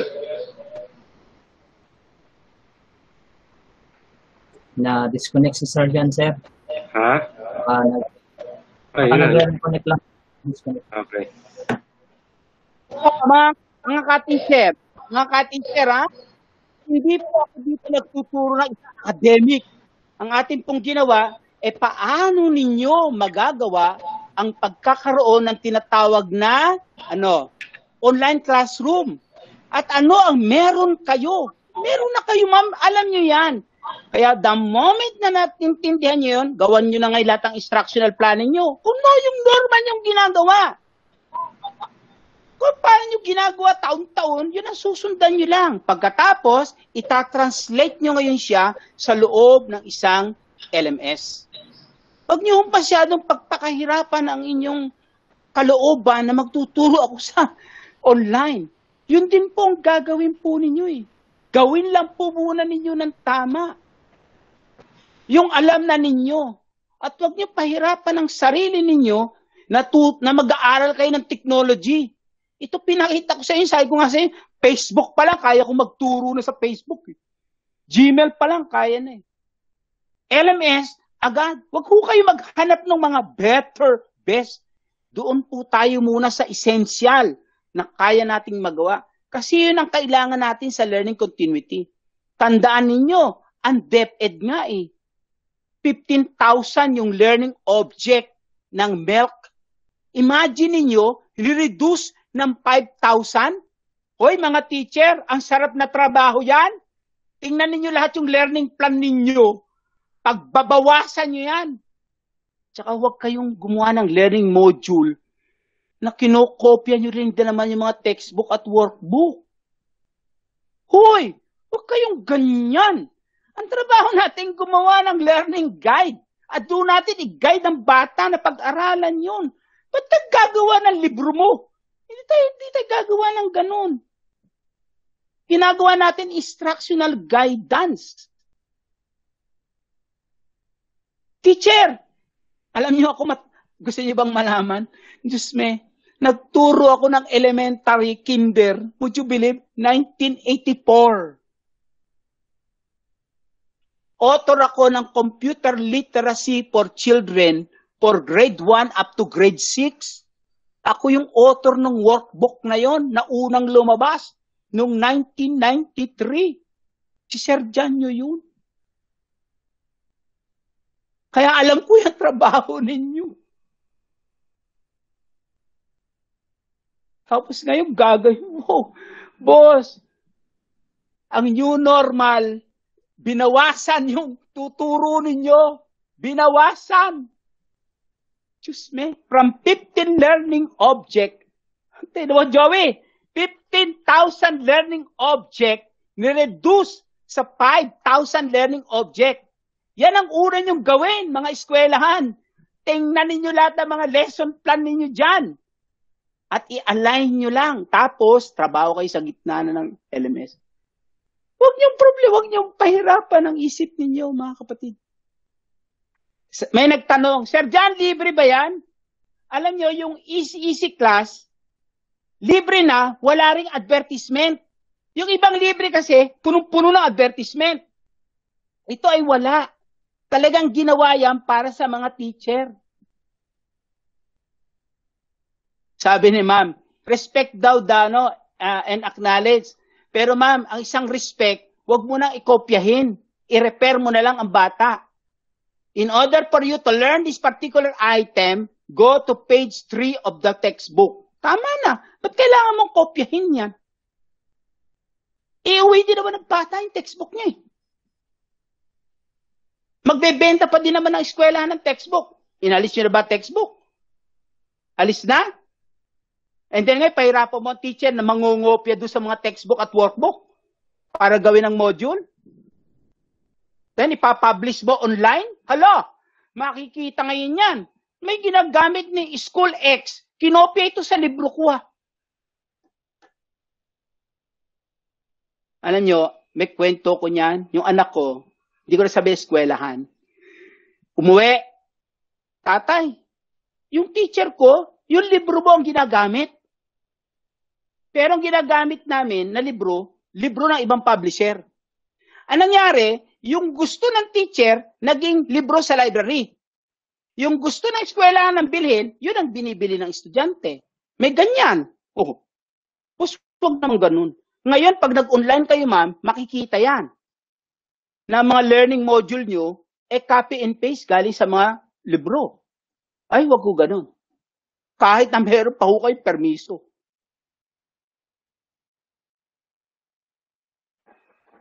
Sabi na, Sir, sinite ko naman eh. Merong mga author na nagre-require ng permiso. You have to get a written permiso sa kanya in order for you to lift up his material. Kaya, mag-ingat po kayo, mga ka-teacher. So, ulitin ko ulit, ha? Kung paano nyo ginagawa ang trabaho nyo, yun din po kayo. Gawin nyo ang inyong learning structure plan, lahat ng bagay na yan. Okay? And then, connect. Then, gawa ka ngayon ng isang learning management system. Sa loob na yon, kung ano yung ginagawa mo, nililipat mo lang. Okay? Nililipat mo lang. Para pagpasok ng bata, makikita niya kaagad, ay, sa first quarter ko, ito pala ang mga dapat kong pag-aralan. Sabi ng iba, ni ma'am, Sir John, may mga limitation kasi ang pre. Kasi naghahanap ka, ma'am, ng mga best picture eh. Alam ba ninyo yung Microsoft Word? Pustahan tayo. 30% lang yan na nagagamit nyo. Yung ibang functionality niyan, hindi ninyo alam. 30% lang. Maniwala kayo. PowerPoint, magamit kayo? Maniwala kayo sa akin. 20 to 30% lang yan ang nagagamit yung totoo. Pero yung mga other features and function yan, hindi nyo alam. Pero, nakakapagturo kayo. Nakakagawa kayo ng presentation. So, ganun din po. Sa panahon ngayon, huwag ka munang ng best and better. Hindi ka nakikipagkompetensya. Kailangan mong magturo. Alam nyo, may nagtanong, Sir John, kailangan ba ng module? Ito ngayon ang tanong ko sa inyo. Bakit nga ba kayo gagawa ng learning module muna nga? Bakit kayo gagawa ng learning module?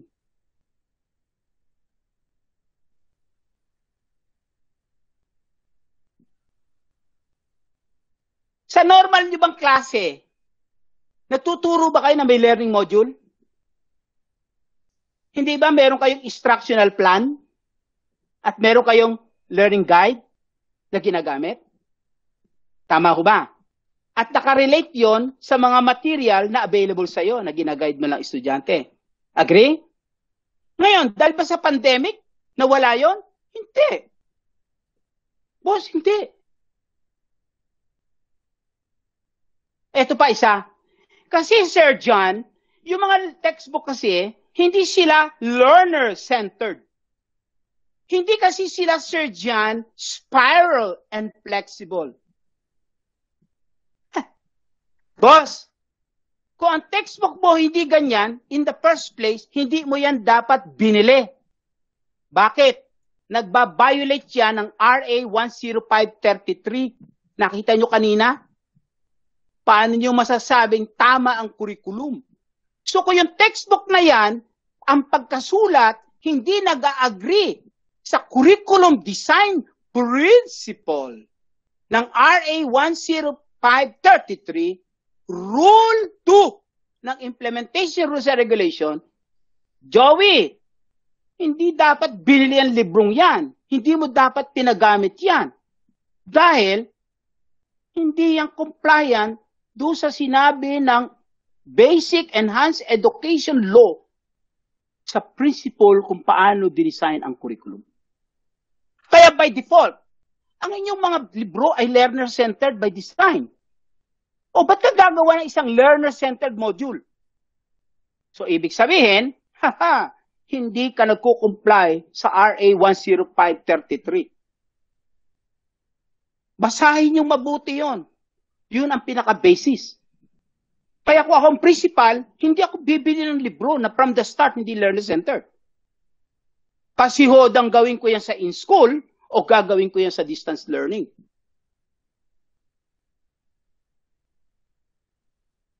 Ngayon at nag-expose ngayon eh. Ibig sabihin, hindi conscious ang mga school administrator, ang mga manager at authority sa learning continuity. Na-expose sila ngayong COVID. Dahil kahit walang COVID, meron dapat learning continuity plan ang normal school delivery system. At ang Philippine Education System by law, parallel, meron kang alternative. Kasi ma'am, hindi pwedeng ang na-drop out na bata hindi makatapos ng pag-aaral sa public education. Kaya merong open high school. Batas yan ma'am? Hindi pwede. Kaya nga di ba pinupuntahan nyo pa yan sa mabahay nila para malaman ng circumstance paano niya makukontinue ang kanyang pag-aaral. At hindi rin obligado ang isang tao na may edad na para pumasok sa isang classroom para lang makumpleto niya ang kanyang elementary schooling. Kaya nga merong alternative learning system na merong kang A&E, di ba? Accreditation and equivalence, di ba? Doon nauso yung modular. Yung konsepto kasing modular, doon niya nauso sa ALS. Pasensya na po kayo, pag alam nyo kasi ang kasaysayan at yung buong structure niyan, yun siya eh. Pero pag tinanong nyo, Sir John, hindi na namin magagamit ang mga workbook. Bakit hindi? Kasi by design, learner-centered dapat yan. By design, dapat spiral yan. By design, flexible dapat yan. Ulo. Ang trabaho lang ng teacher, i-guide ang estudyante kung ano magagawin niya. And then, i-relate siya doon sa resources. Kaya nga may DepEd Digital Commons. Dahil the moment na nagawa mo yung learning guide na yan, i-direct mo siya doon sa mga link doon sa Digital Commons. Pero boss, huwag kayong gumawa ng libro. Ba't kayo gagawa ng libro? Teacher Melda, ba't ka gagawa ng libro? Ang pinapakita mo lang sa bata, lesson 1, ito mga dapat mong matutunan. Para matutunan mo ito ang mga materials na dapat mong tingnan. Lesson 2, ito ang mga activity na dapat mong magawa. Ito ang workbook na nandito ang lahat ng mga activities. Di ba? Nandiyan na yan hawak niya na eh. So sabi ng DepEd, may collection siya. Asan ang collection ng DepEd? Nasa LRMDS. Nasa Digital Commons. Ang tanong, alam ba ng teacher yon? Ba't yung pinahirapan ng teacher gumawa ng pangungopya ng libro para gawin yung learning module? Ayan. Kasi, you have to have a good understanding what do you mean by a learning management system. Okay ba mga kapatid? Madali ha? Subukan nyo yung easy class. Ang bilis niyan. Ngayon, tandaan nyo, ang Google nagsimula din yan ng libre. Tandaan nyo ha? Si Google nagsimula din yan ng libre. Si Facebook, libre. Tama ho ba? Pero ang daming tao nagtitinda sa Facebook. Diyos ko.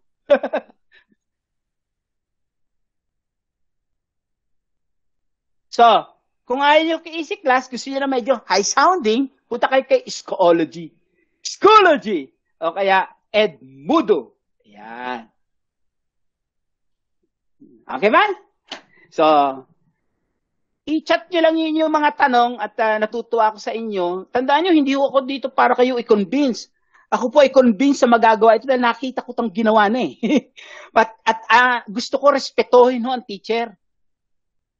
Ako nyo, wag ko kayong i-treat na tanga na hindi nyo to alam gawin. Boss, hindi!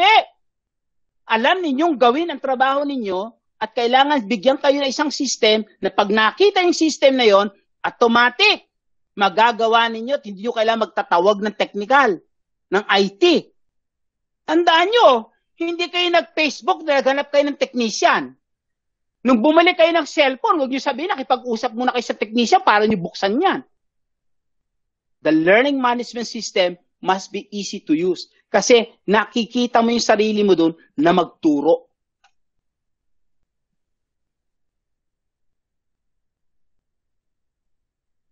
Okay po ba? At meron pong gamit. Kaya nga sabi ko sa inyo, 3 hours. Pucha, pag mamaya hindi mo nagawa yung pinagawa. Ngayon yung mga learning materials ay ilalagay mo yan, Diyos me, taon-taon mo nang ginagawa yan. At huwag mo sabihin sa akin ulit, hindi ka learner-centered. Diyos ko, pag hindi kayo learner-centered, you are violating Republic Act 10533. Yung mga librong yan, isoli nyo na. Dahil hindi siya kompla. Yan. Okay ba mga ma'am? So, alas 12:22 na. At marami na ang nakikita ko ang kalang matay, nagugutom na. Hindi naman ako sa inyo makakapagpadala ng McDo. Kahit pwede kong gawin. Sa dami ninyo. So, Mr. Joey, it's your turn.